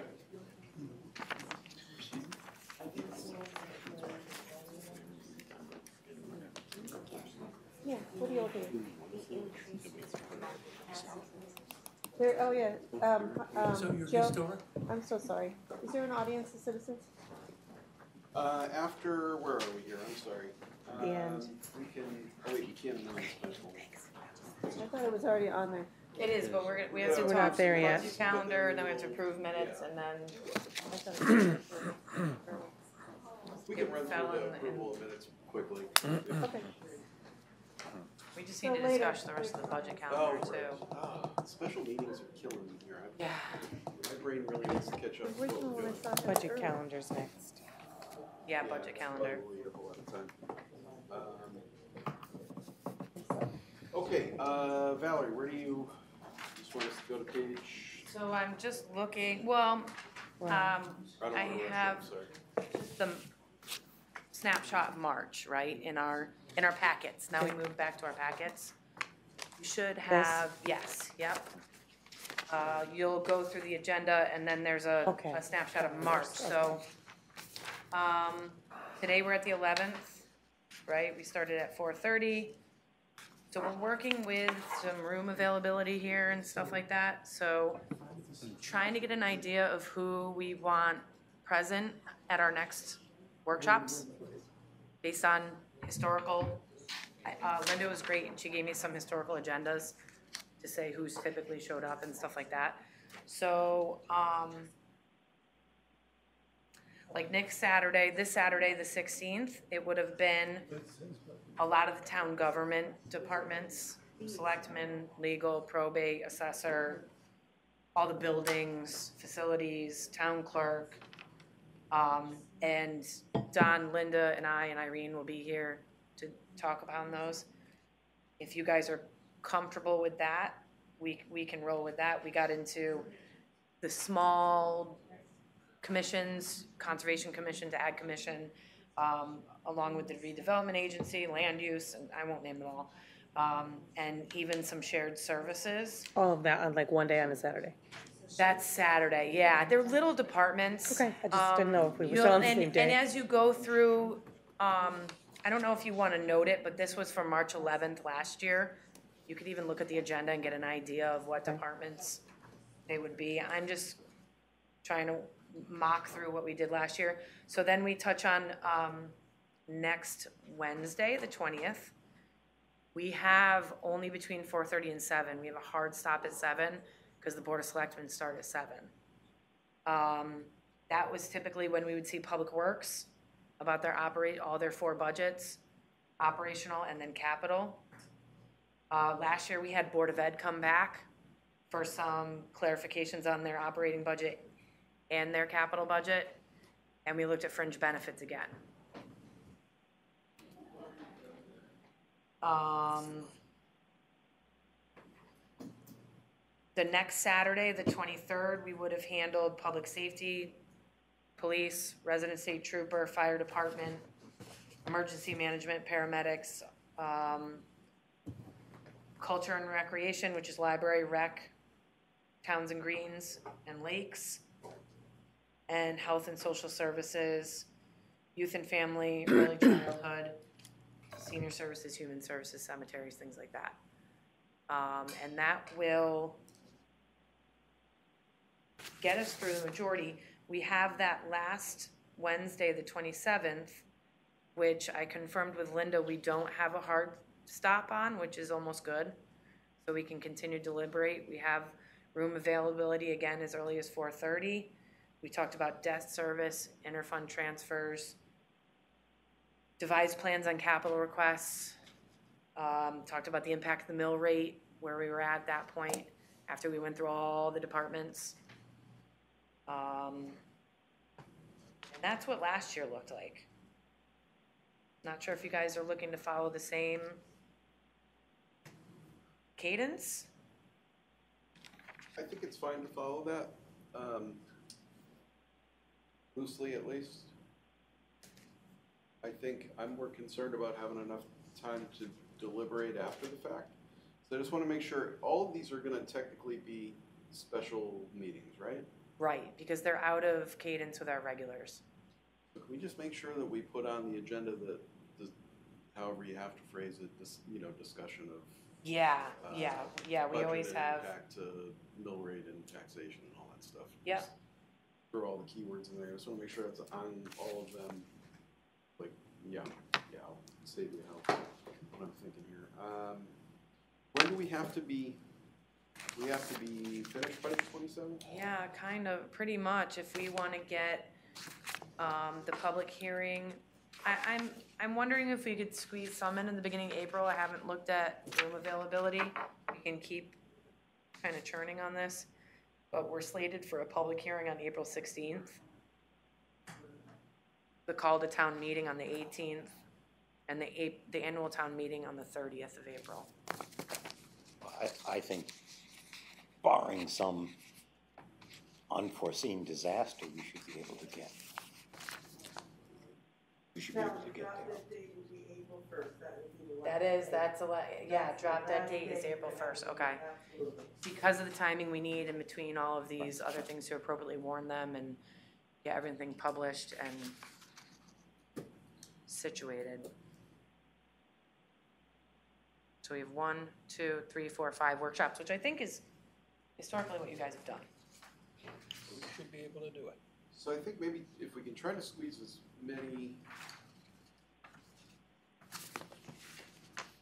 many folks into the first 2.5 workshops here, so that we have adequate time to revisit. We have to follow up on anything.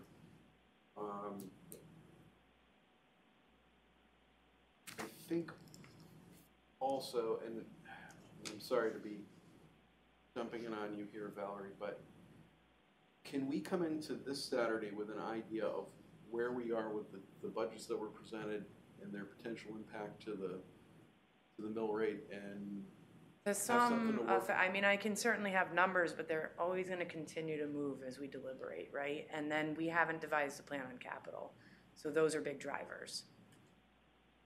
Well, I think we can include them to start, right? I mean, I don't want to make your life hell, but can we do some type of a benchmark with what operations looks like, and then at certain thresholds of what additional capital? Yeah, so we have in the back of your budget book, you have all the capital requests by priority. There's a spreadsheet, that spreadsheet that you fold out. Yep. Kind of with a snapshot, a lot of, with funding sources, a lot of undetermined, because we'll have to deliberate on all those. Is this the most updated?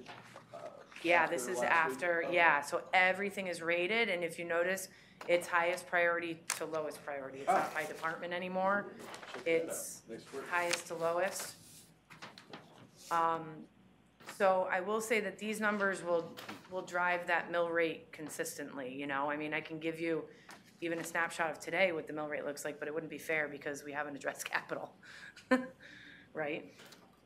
Well, I mean, I'd be okay with it, because we have to have a starting point somewhere, right? But, what's? Yeah, so I'm gonna get you guys the summary page for Saturday, and maybe it'll give you a better visual instead of all these individual budgets. You know, you certainly need the bottom line Yeah. information for the budget. So that summary page can sit in the front, and we can continue to deliberate. I just wanna make sure I give everybody ample time to request their presence at these meetings, you know? Absolutely. No, and I appreciate that. I'm not trying to rush the process nor make more work for you. I No, just it's okay. Gotta try to. It's flying, figure out whether this. we want it or not. It's like a runaway freight train. Well, let's just take a quick minute concerning how we're moving forward to our scheduling this month. Harvey, what are your thoughts? What do you need to see coming up for this weekend here?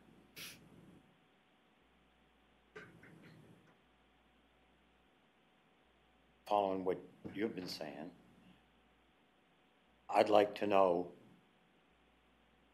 the very first page is, what do the totals look like? Right? Sure, so that summary page. Yep. Each We and know- every total is in the budget book already as you flip through, but I think the summary page, to your point, will show you just a selectman start and a Board of Ed operational start on the expenses. Because we haven't discussed capital. Right, right.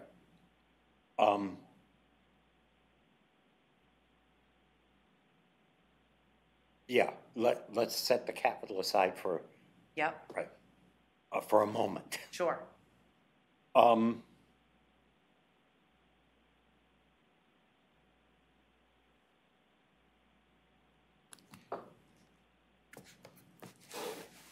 This is just a pet peeve, but when we start talking to different departments, right? There's no rhyme or reason. The book and who we're talking to is flipping back and forth and up and down. So invite them in the order the book is in. If that's possible. Yeah, I'm so all that's for it. kind of how we worked some of these here, when we worked through, especially the town departments this Saturday. It'll go in line of the book. Okay, We'll probably skip over Public Works, because we're gonna see them next week, you know, things like that. Right. But I'll do my best to organize it as much as possible. yes, The only reason these are all together is because Irene, Don, Linda, and I can speak on all of them, because it's kind of like the selectmen's budget, you know? Okay. I'm assuming you guys are gonna wanna personally talk to Public Works, Fire Department, larger departments. So we're gonna have them come in subsequent meetings, Yeah, it's. because that's how historically it's worked, and that just kind of makes the most sense. We don't wanna speak for them. They've got the largest budgets in town, you know? Very, very good. we don't know what capital requests are gonna be. They're in the Right. book. Right, they're in the book. They're in the book. Last Okay. page, Now- there's a whole summary of capital, and then graphs and details and stuff Okay, like but that. in thinking about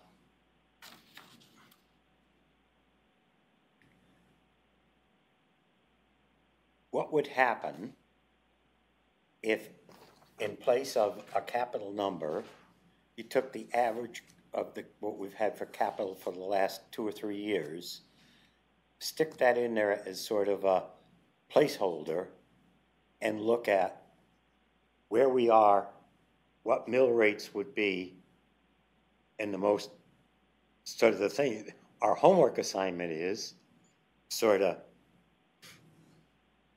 in order to get, so that it was a 0 mill rate increase, we have to cut X. To get a half a mill rate, we have to cut X, right? So we have some idea where we're starting. Does that make sense to you? I mean, So right now, we sit here and flip through and, oh, it all sounds good until you get to the total and you say, oh my God, now we gotta go back and start whacking things out, so. right now, with just operational for town and Board of Ed, Mhm. no capital. Yep, Does include our debt service yes, that we already know about, right? Yep. Does include the projected numbers Bill Lindsay gave us, right? Because we Right. want to appropriately fund capital projects, Yep. savings, right? So we can Yep. bond these other projects. Does include placeholders for other transfers to capital projects, right? The projected mill rate would be 26.41, which is a 0.66 increase. okay. Can you get that on a hunk of Yep. paper for us for Yeah. Saturday? Yep, I would appreciate 100%. it. That would be I very, have this like working, yeah. flowing, It's you know. all gonna change around, right, but right, and we can just if you keep, don't know where you are, how do you know where you're gonna go? right. Does that make sense? Can you, and are you gonna add in like an average for the capital? Yeah, I could do that, and we can just, I could even put this up on the screen at some point, even Yep. on Saturday, and we can. Because how I about just have this? no What frame of about reference that? of what average is. I'm sorry. Yeah, I don't have a frame of reference for like what average is yet, so to see. Right, yeah, Yeah, right, would just be- some kind of reasonable placeholder. Yeah. mm-hmm. Sure, I can work on that. So I'm gonna move forward with the agendas as they kind of looked historically. And we'll talk about it every meeting. I just wanted to Yep. put that out there and try to get a plan for the next 4 or 5 times we meet. Great, Perfect. thank Yeah. you. Thank you. Could I ask another question? Please. Does the Board of Ed do its budgeting work in ClearGov? No, No. the only thing we do in Clear Grove is capital.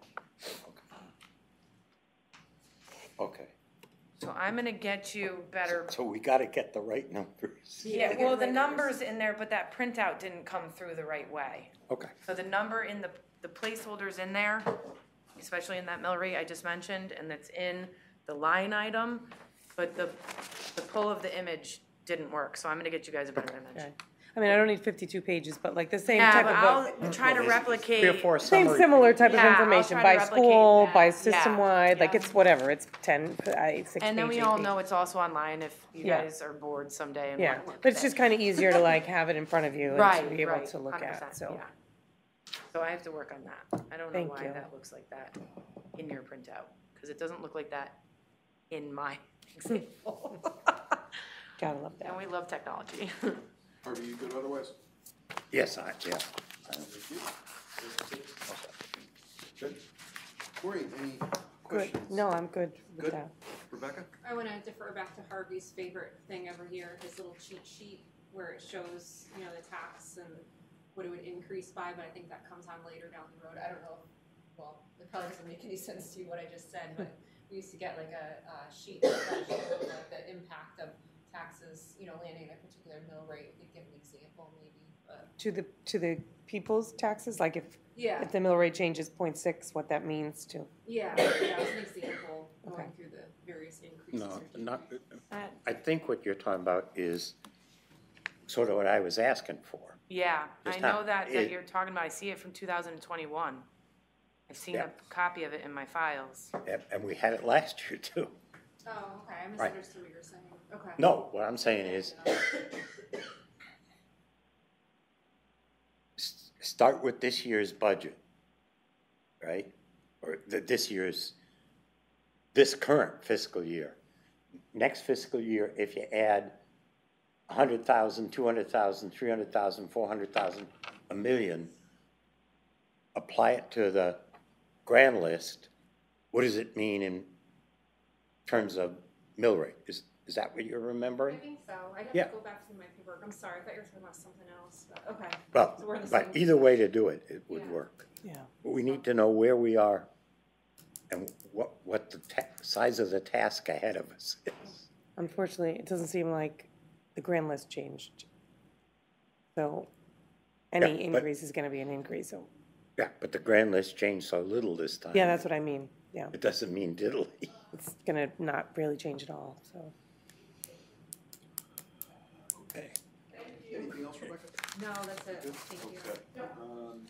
Is Todd still with us? No, unfortunately. Well, then we can blame all the mistakes on him. Absolutely. Poor guy.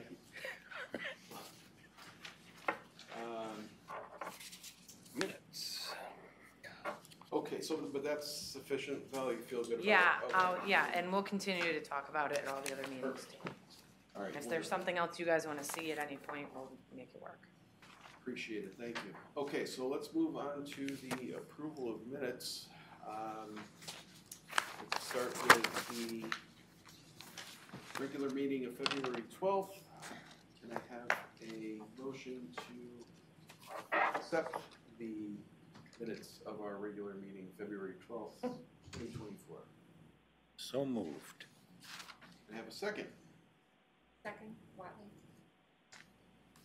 Any discussion? I found a few things I wanted to point out. Okay, Under the first selections report, isn't, I think BB Road is B-E-E-B-E. Right here it's Yeah. got B-E-B-E. Yep. So that's the third bullet point down. I think it's just isolated to that point. And then the fourth bullet point down, is that dollar amount correct? I don't think it is, so it looks like 1015K. Was it supposed to be? Are you on the 12th? I'm sorry. Yes. Okay. I don't know what the dollar amount was, but that doesn't look right. Wasn't it 10,000? I thought that 10 and a sounds half. right. Yeah, Is that- something- Maybe yeah. my It's 10.5? decimal instead of Yeah. a L or a 1. Do that. I'm sorry, because I think mine.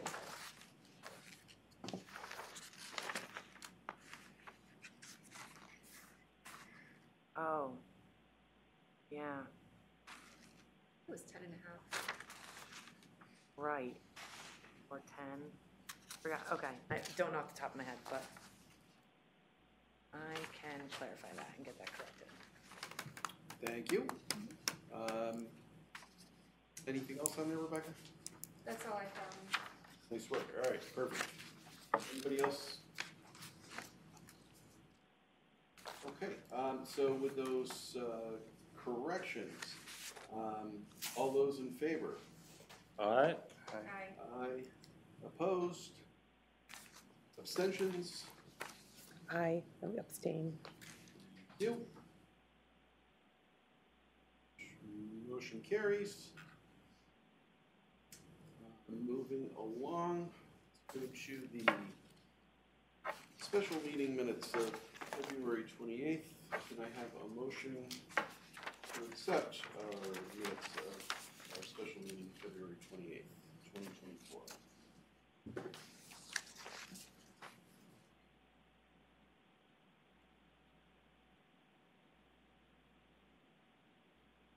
So moved. Thank you. Can I have a second? Second? You. Any discussion?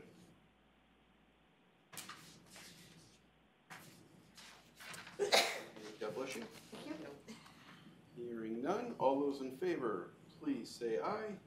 All right. Aye. Opposed? Abstentions? Abstain. Okay, motion carries. Moving along, guest and audience comments. Hi, could I trouble you to, don't mean to put anybody on the spot, but we have a hard time picking up the audio. If you wouldn't mind coming up here and just stating your name and address for the record? Okay, so my name is Marie Klukes, and I live at 12 Ledgebrook Road in Moodus. You need the zip code? No, that's good. Okay. I'm actually here, I think, for a public comment. Is that what you call Yes. it? Yeah. So I'm a parent of two sons that go to the public schools. One is in the elementary school, and the other one is in the middle school. And actually, my husband and I are both full-time professional workers, and we have quite a commute to go to school, like 45 minutes each. My oldest, who is in 7th grade, has been involved actually in many extracurricular activities after school. He does jazz ensemble, percussion. He signed up for the basketball clinic, so he's really active in the school. But my husband and I have been struggling because of the pickup time, which is at 3:30. So essentially, in the middle school, they have the bus that drops off people around 2:30, or 2:15, 2:30 bus, and then there's no late bus, no 3:30 p.m. bus. And I wanted to bring this up because I know that in many other districts, they do have a late bus. And I know with the state of the budget that probably this is not going to be the right time to mention that or well received at all, but I think that that's something we should consider having in our town. Okay. Because I'm really concerned actually that we are not the only family struggling with this, with this problem of having to pick up the kids at 3:30 with no public transportation. I'm actually sure it's probably more of an equity issue because I'm thinking certain groups are probably a lot more impacted by this than others. And I would think that actually my concern is that there are quite a few kids in the district that are not able to participate in those extracurricular activities because there's no transportation. And that to me is very concerning. So not just for myself and my own family. I mean, it's been a real challenge for us and we've been really stressed about it, but we've managed to make it work. But I'm really concerned about it on a larger scale, actually. So I wanted to bring this up. And I also wanted to mention, since I've been attending the whole meeting today, that I'm really also concerned about the budget that was being proposed for the Board of Ed. I know they were talking about a 6% increase, and that's really awful. But like the 9% increase was even worse. But considering some of the items that were cut from that budget proposal, I'm worried because like professional development being cut by 50%. I want to make sure that my kids are being taken care of properly in the schools. Actually, one of the reasons my husband and I moved here more than 10 years ago is because of the schools, because East Haddam has a good reputation with its schools. And we are a property owner in town. And I really think that, and I know last year was a bit of a mess with the referendum, but I think we should fight to pass a better budget for our town. We shouldn't just accept that it's going to be a challenge and let it go and just make those concessions. Because those are important things that we're talking about. We're talking about our children being educated in town, and those are individuals that will go into other colleges, in the state and maybe become productive citizens of this state. I am a college professor at Tanxis Community College, so I know a lot of the issues with the state budget, the salary increases. We know also about the cost of the inflation increase and the cost of living. And I think that's a big part, actually, of the increase in the budget because everything is being increased in cost and prices. But I have a hard time like just sitting there and accepting that this is where we're at. I just hope that people can understand that having children that are being taken care of adequately in the town and giving this town a good reputation will benefit everyone in town. And it is a priority. So those are all concerns of mine.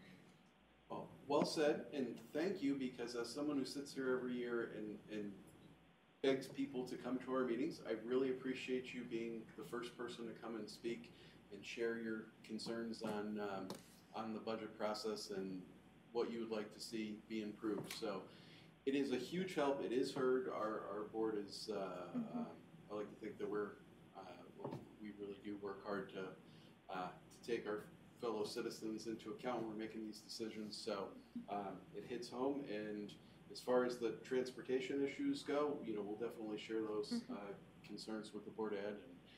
And like you said, it's unfortunate. We're very sympathetic, and we want to see we want to see all these needs met. It really is trying not to pass the burden on to all of our fellow homeowners. So, but very much appreciated and very well said. So thank you so much. And I know there are lobbying efforts by the different boards of education and so on to lobby with the legislature to try to improve the budget. So I hope that's actually fructious and something happens. I know at Tanxis Community College, the union is also very vocal at the Capitol, trying to increase the state funding because we're also being cut, on every front.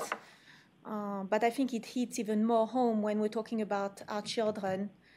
And so if the state cannot help, I really hope at least that town members can try to want to help as much as possible. So, so I think that's really... Oh, and I did talk to the superintendent of schools. I mentioned that to her. So she knows about the situation with the bus as well. I think she told me she was going to mention it today, but I don't think she got around to doing it, maybe because of all the questions and the other concerns that were brought at the table. But so I understand the situation we're in, but I thought at least I would do my part and try to raise my concerns. We're very grateful to you. Thank you, and please feel free to continue to provide what we do. We really do appreciate it. So thank you. Thank you. Joe, could I add? Oh, please, yes. I'm sorry. I just wanted to clarify the budget process with you, and forgive me if you might already know this, but so we're kind of like not at the end of the budget process, and like Joe said, we're really happy to receive comments. So I don't want you to think that these cuts are where they're going to stay. I mean, it's all about refining the budget. So I didn't want you to think that this is where we're at right now. So things are still going to be moving. This is the beginning of our workshops. So you think there might be money for a late bus? Nothing's final yet, and then we still have to go through a referendum. So it's nothing's set in stone right now. So hopefully you don't mind me adding that, please, Joe. I appreciate it. So I think any additional expenditure would first have to go through the Board of Ed. They would have to map it out, and then I'd be lying to you if I told you exactly what the process would be, where they would come for funding, but it would probably go into the normal budget process. Yes. And it would be a line item specifically. So so to be completely honest, it probably wouldn't happen this year, but I would encourage you to continue to stay engaged with the Board of Ed. And I mean, that's where to really get the idea and its inception and take it from there. It's a bloated process, and it's exhausting, and we all totally get that, but I think that'll be it's definitely heard and appreciated. And I wish I would have come forward earlier, but it's just happened that I didn't even know that a late bus was an option until I spoke to my work colleagues who told me, what, you don't have a late bus in your town? And I said, no. They said, well, we have one. And so I was like, okay, well, that's new, not something that I'm aware of. So I rang the superintendent of schools and I asked about this, and that just happened last week. So very last minute. Well, you're probably still way ahead of any other ideas. So I would encourage you to keep up with it, and really write it out and see where it ends up. So I wish I had better information for you at this point. But so you're saying I should follow up with the Board of Ed now? I would start there, yeah, because anything that gets to us is going to have to go through the whole. The Board of Ed sets their own budget, and they make even though they present to us here, realistically, due to the state laws, they're kind of their own unit in how they operate their budget. So they share it with us, we can have input and everything, but they make that ultimate, they make all the decisions. But it's great to get on the public forum and get your voice out there, and certainly as a neighbor, we appreciate you and appreciate you being here to share with us. So thank you so much. Thank you. Thank you. Thank you for your time. Yes. Alrighty. Anybody else? Sir?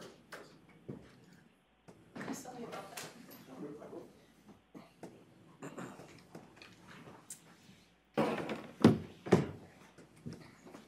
My name is Mike Callahan. I live at 21 Augusta Circle in Woodus. I've taken a strong interest in budget and the planning process. I've attended quite a few of the workshops over the last several years. And the other thing I want to say is education is extremely important to me. My dad was a high school principal. My son is a guidance administrator in the Glastonbury school systems. And all my kids have gone through higher education, and our education is paramount to me. Education budget is about 2/3 of the total town budget. So, 1/3 is government and 2/3 is education, roughly. As I looked at the proposals for this fiscal year, this upcoming fiscal year, the town numbers and the Board of Education numbers just don't sync up with me. So the town last year was at $13.2 million. And they're, right now, as it stands, they were asking for $15.4 million for next fiscal year. That's a $2.2 million increase. The Board of Education was at 22.8, and they're asking for 24.2, which is $1.4 million increase. It just doesn't sync up to me. I mean, it seems like education should be, we should be spending more on education proportionally than we are on the local government. I mean, it's just way out of whack, it seems to me. One's going up about, I don't know, 7% maybe, and the other one's going up 20%. Just, it's illogical. So that's point one. Point two is, and you know this already, but state government has not supported education over the last 10, 12 years. What they give to the towns is flat. We got $4 million 8 years ago. We're getting $4 million now. 3.5. or less. So it's going down. So in essence, the citizens have to support the increase. And the mill rate, the grand list is not increasing, or is not keeping pace. So that puts more and more burden on the mill rate and the individual tax holder. So those are all things to consider. There is a large percent of the population in town on fixed income and elderly. But I got to tell you, it's very illogical for me that education isn't getting as much money as the town when they're 2/3 of the pie. I guess that's my point. Just to be even, it seems like they ought to go up at least commensurately. So those are my thoughts. Likewise, I think very well said, and I'm thrilled because I'm always begging for people to participate. So, and I really appreciate, because you're always at our meetings. Thank you, first of all, and it really is very helpful, because we're trying to get a gauge of what the community is dedicated to, and you hit the point. We're trying to fund our services, trying to pump out well-educated children that have all their needs met, and and trying not to kill the residential tax base. So, so please, just if you would be willing to continue to partner with us as a fellow citizen, we would be most grateful, and I definitely appreciate your input. Okay. And we're gonna, and so these are, just to clarify, these are very preliminary now. We have, Oh, I absolutely understand it. But I just want to get stated that if it were further along in the process, we'd probably be able to break down a few, what the disparity looks like a little bit there better. But yeah, can't thank you enough. Appreciate you being here, Mr. Callahan. Thank you. Thank you. Alrighty. Valerie, do you have a chance to check our public input Sure. email there? I don't have anything in the email box. Fantastic. All right. Do we need a break or anything? We okay? All right. Let's see. Let us move on to the finance director's report. All right, I'm just flipping through a million pages. Here we go. Okay, so we have financials in our packet for January 24. There's a great summary page on the front, which I always like to reference the percentages that are shown at the bottom. So this is kind of like high level, but for expenditures of the budget, for expenses, we're 6 months into the year in January.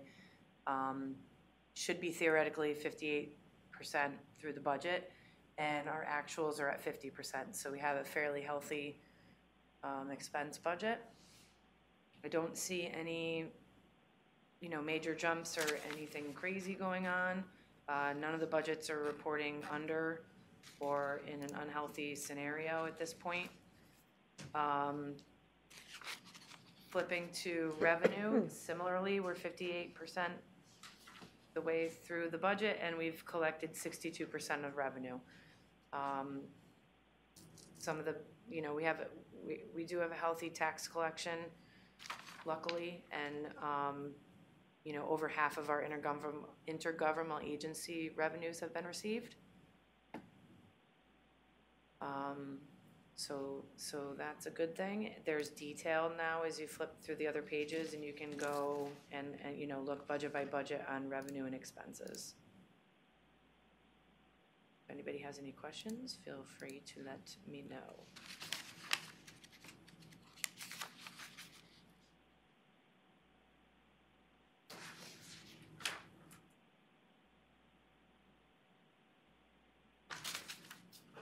Thankfully, everything is where it should be at this point. Yeah, like halfway through the year. We're like perfectly January, right? Represents kind of just about. I guess December really is, but halfway through the year. Great.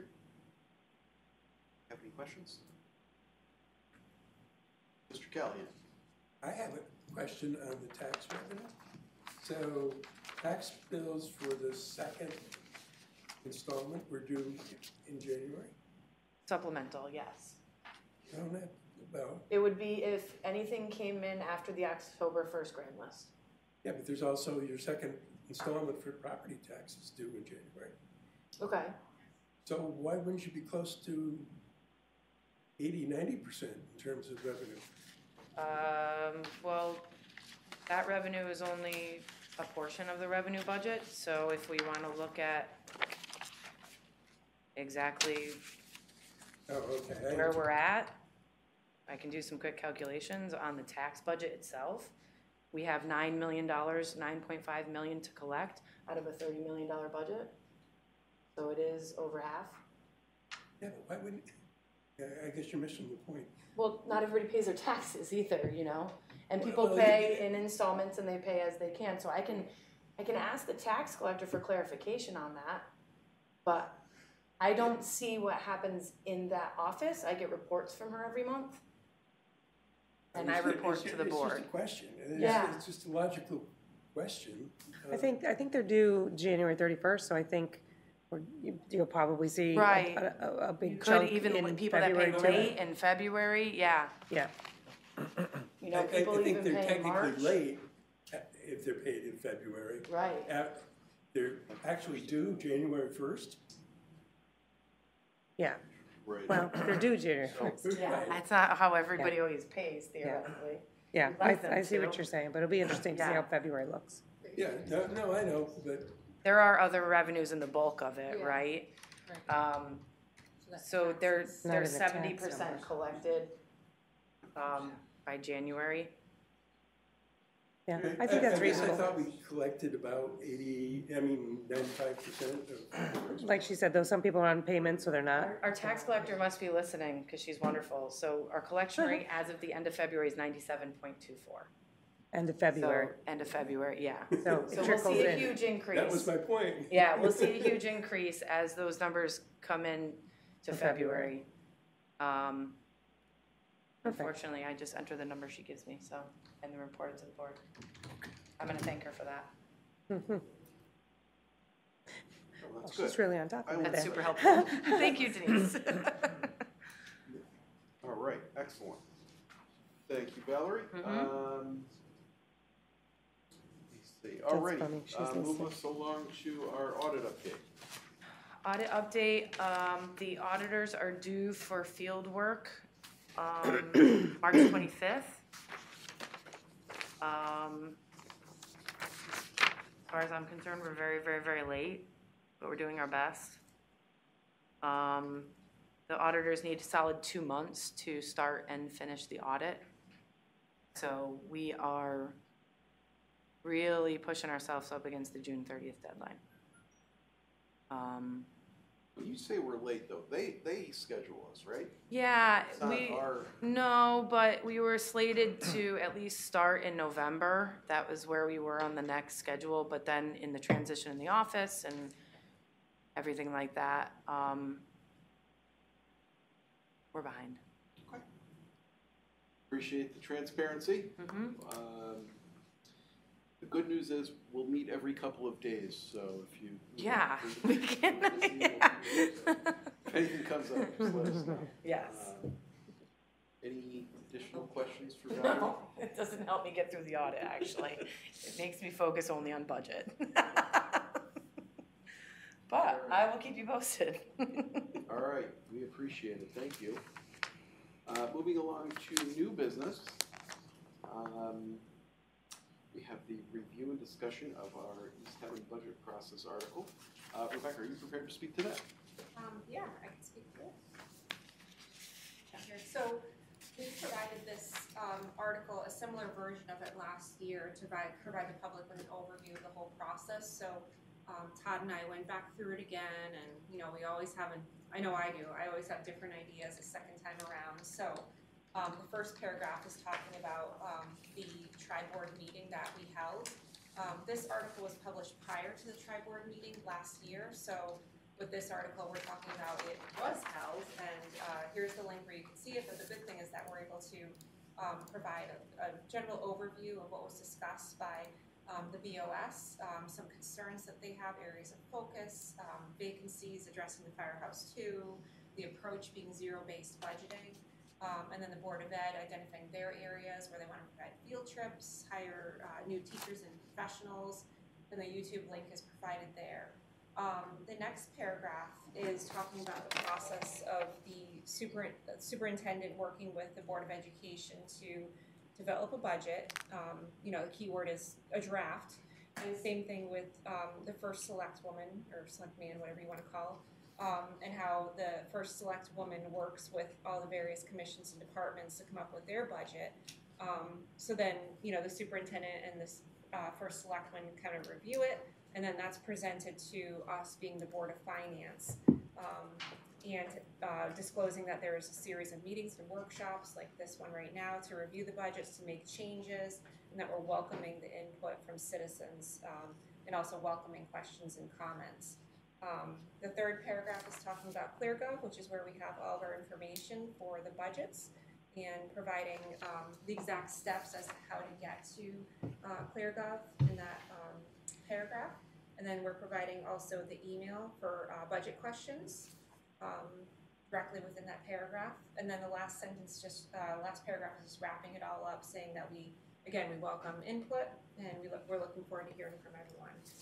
So if anyone has any questions, or if you wanna take it and review it, but Todd and I wrote it, Todd and I wrote it together, so I'm happy to make any tweaks necessary. As always, thank you guys for being so thorough. Great addition to the process. No problem. I actually just noticed a little typo. There's 2 periods after the word Yeah. comments in the second paragraph, so I'll have to send you one more version of that. That's all right. I I can can get it. even correct that. Okay. I'm thinking, you guys can let me know as soon as possible, because we need some time for this to get into East Haddam News too. So I don't want it to go after our March workshops, you know what I Yeah. mean? I think Todd wanted to send it as soon as we could after the board gets to review it. Right, so if we think it's okay, like after tonight, I think Thursday's my deadline Yeah. to get it in. So I have at least one question here.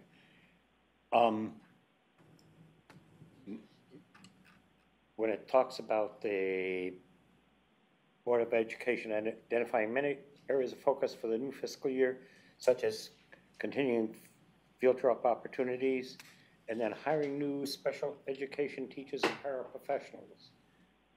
Is that, did they add? No, I think those ended up getting cut. Did they get cut? Is that what those disclosed? Yeah, they said today? all Yes. positions. Yeah, Yeah, so, there were no positions added All to the. positions. So I'll have to edit that.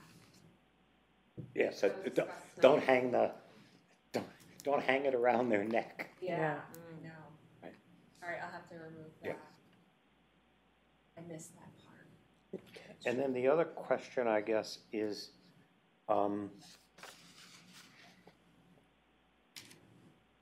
how does the average everyday citizen find out when that we're meeting next Saturday and the following Saturday and maybe some Monday evenings? I think we provide instructions as to where to find our meetings. YouTube links and a table of the budget process calendar. Yeah. Yeah.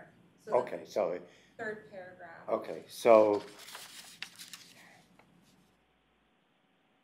Is that, it's not, Does that take is you it, to the isn't town it worth calendar? listing them on the bottom of the article?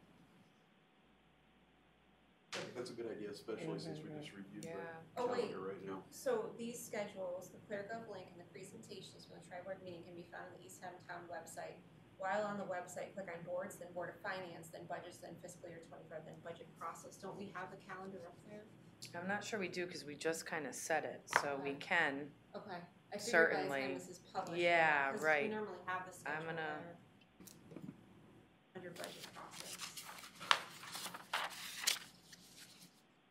We have the presentations and stuff under there now. But aren't we planning on providing the calendar? Yeah, we Okay. certainly can put up, I think it was- now that we have our times and everything and Yeah. departments.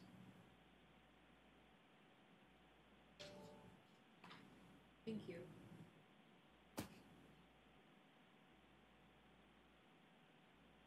Oh, thank you.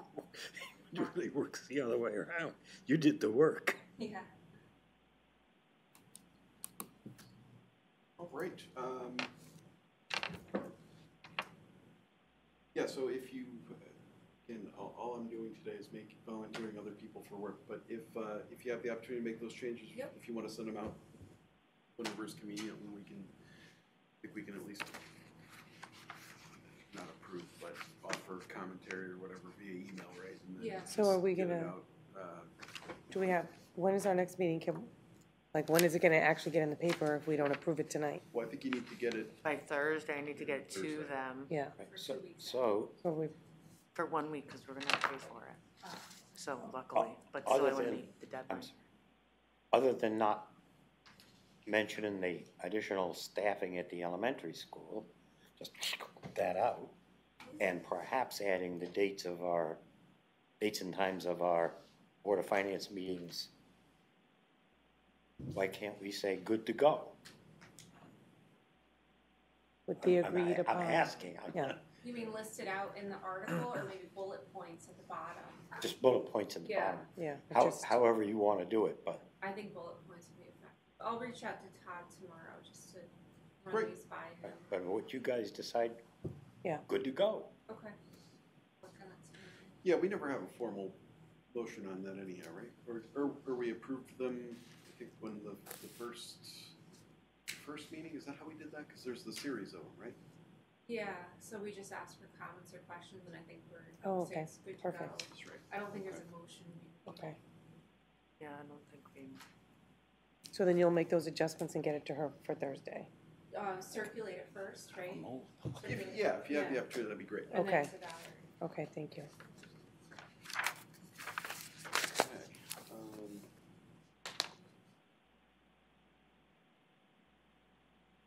Okay, right, I think that we can round out here and go back to one more round of guest and audience comments. Anybody have anything to add? Mr. Dill, Make it quick. please. I don't know what I was doing back there. So I don't want to get into a back and forth with Mr. Callahan, but the numbers you say don't make sense or didn't come out correctly. When we get back to the 1/3, 2/3, I think if we add capital in, right? So in other words, capital goes on the town side, capital goes on to the Board of Ed side, then you get your 1/3, 2/3. But because all of the capital is put onto the town, it skews. And if I'm misspeaking, please let me know. That make sense? I don't know, I was just looking at, Yeah, I mean, to your point, Eric, if we take the 37 million and take out the education operational budget, the town budget is 15.6 million. Because we fund capital, we fund debt service, we fund all the other departments. I think you get back to your 1/3, 2/3. Yes, yeah, yeah. Just wanted to clarify. Thank you. Yeah, and I mean, there are a lot of factors as well, like last year, I don't have the numbers off the top of my head, but the town side took the hit when it got to cutting, right? Mm-hmm. So if it were balancing out, if you looked at it over the course of several years, then they should balance out. But yeah, point well taken. But it's go ahead. Oh, no, please. I would ramble. It's a on. matter of where certain things get booked. Right? That, if you book all the capital expenditures against the town side of the budget, that's, as Mr. Dill is saying, that's kind of, that plus the interfund transfers and all that stuff. And the reserves and all that, Right. right? Yep. It's in the book. All right. yeah, I was just looking at the numbers, but didn't Yeah, make sense we'll to get into it and make sure all that conceptually. balances out. You hit the nail on the head, though. I mean, that's been pretty much the breakout the last several years, so pretty accurate. Alrighty, wonderful. Any other public comment? I'm gonna check the email one last time. I don't have any new emails at this point. And I will reach out to Todd and communicate with him. Follow up on this evening. We're back for 9 a.m. on Saturday, and Does anybody know if Todd will be in person, or will we have to call him again? as far as I know, he will be here in person. Okay. If not, I will let you know. Okay. I'm just curious. I have a budget book for him, so. I think that's where we are. So, okay. Well, that being the case, thank you all for being here. Can I have a motion to adjourn? Motion to adjourn. Second? I second. Call. Thank you. All those in favor? Aye. Aye. Aye. All right. Thank you.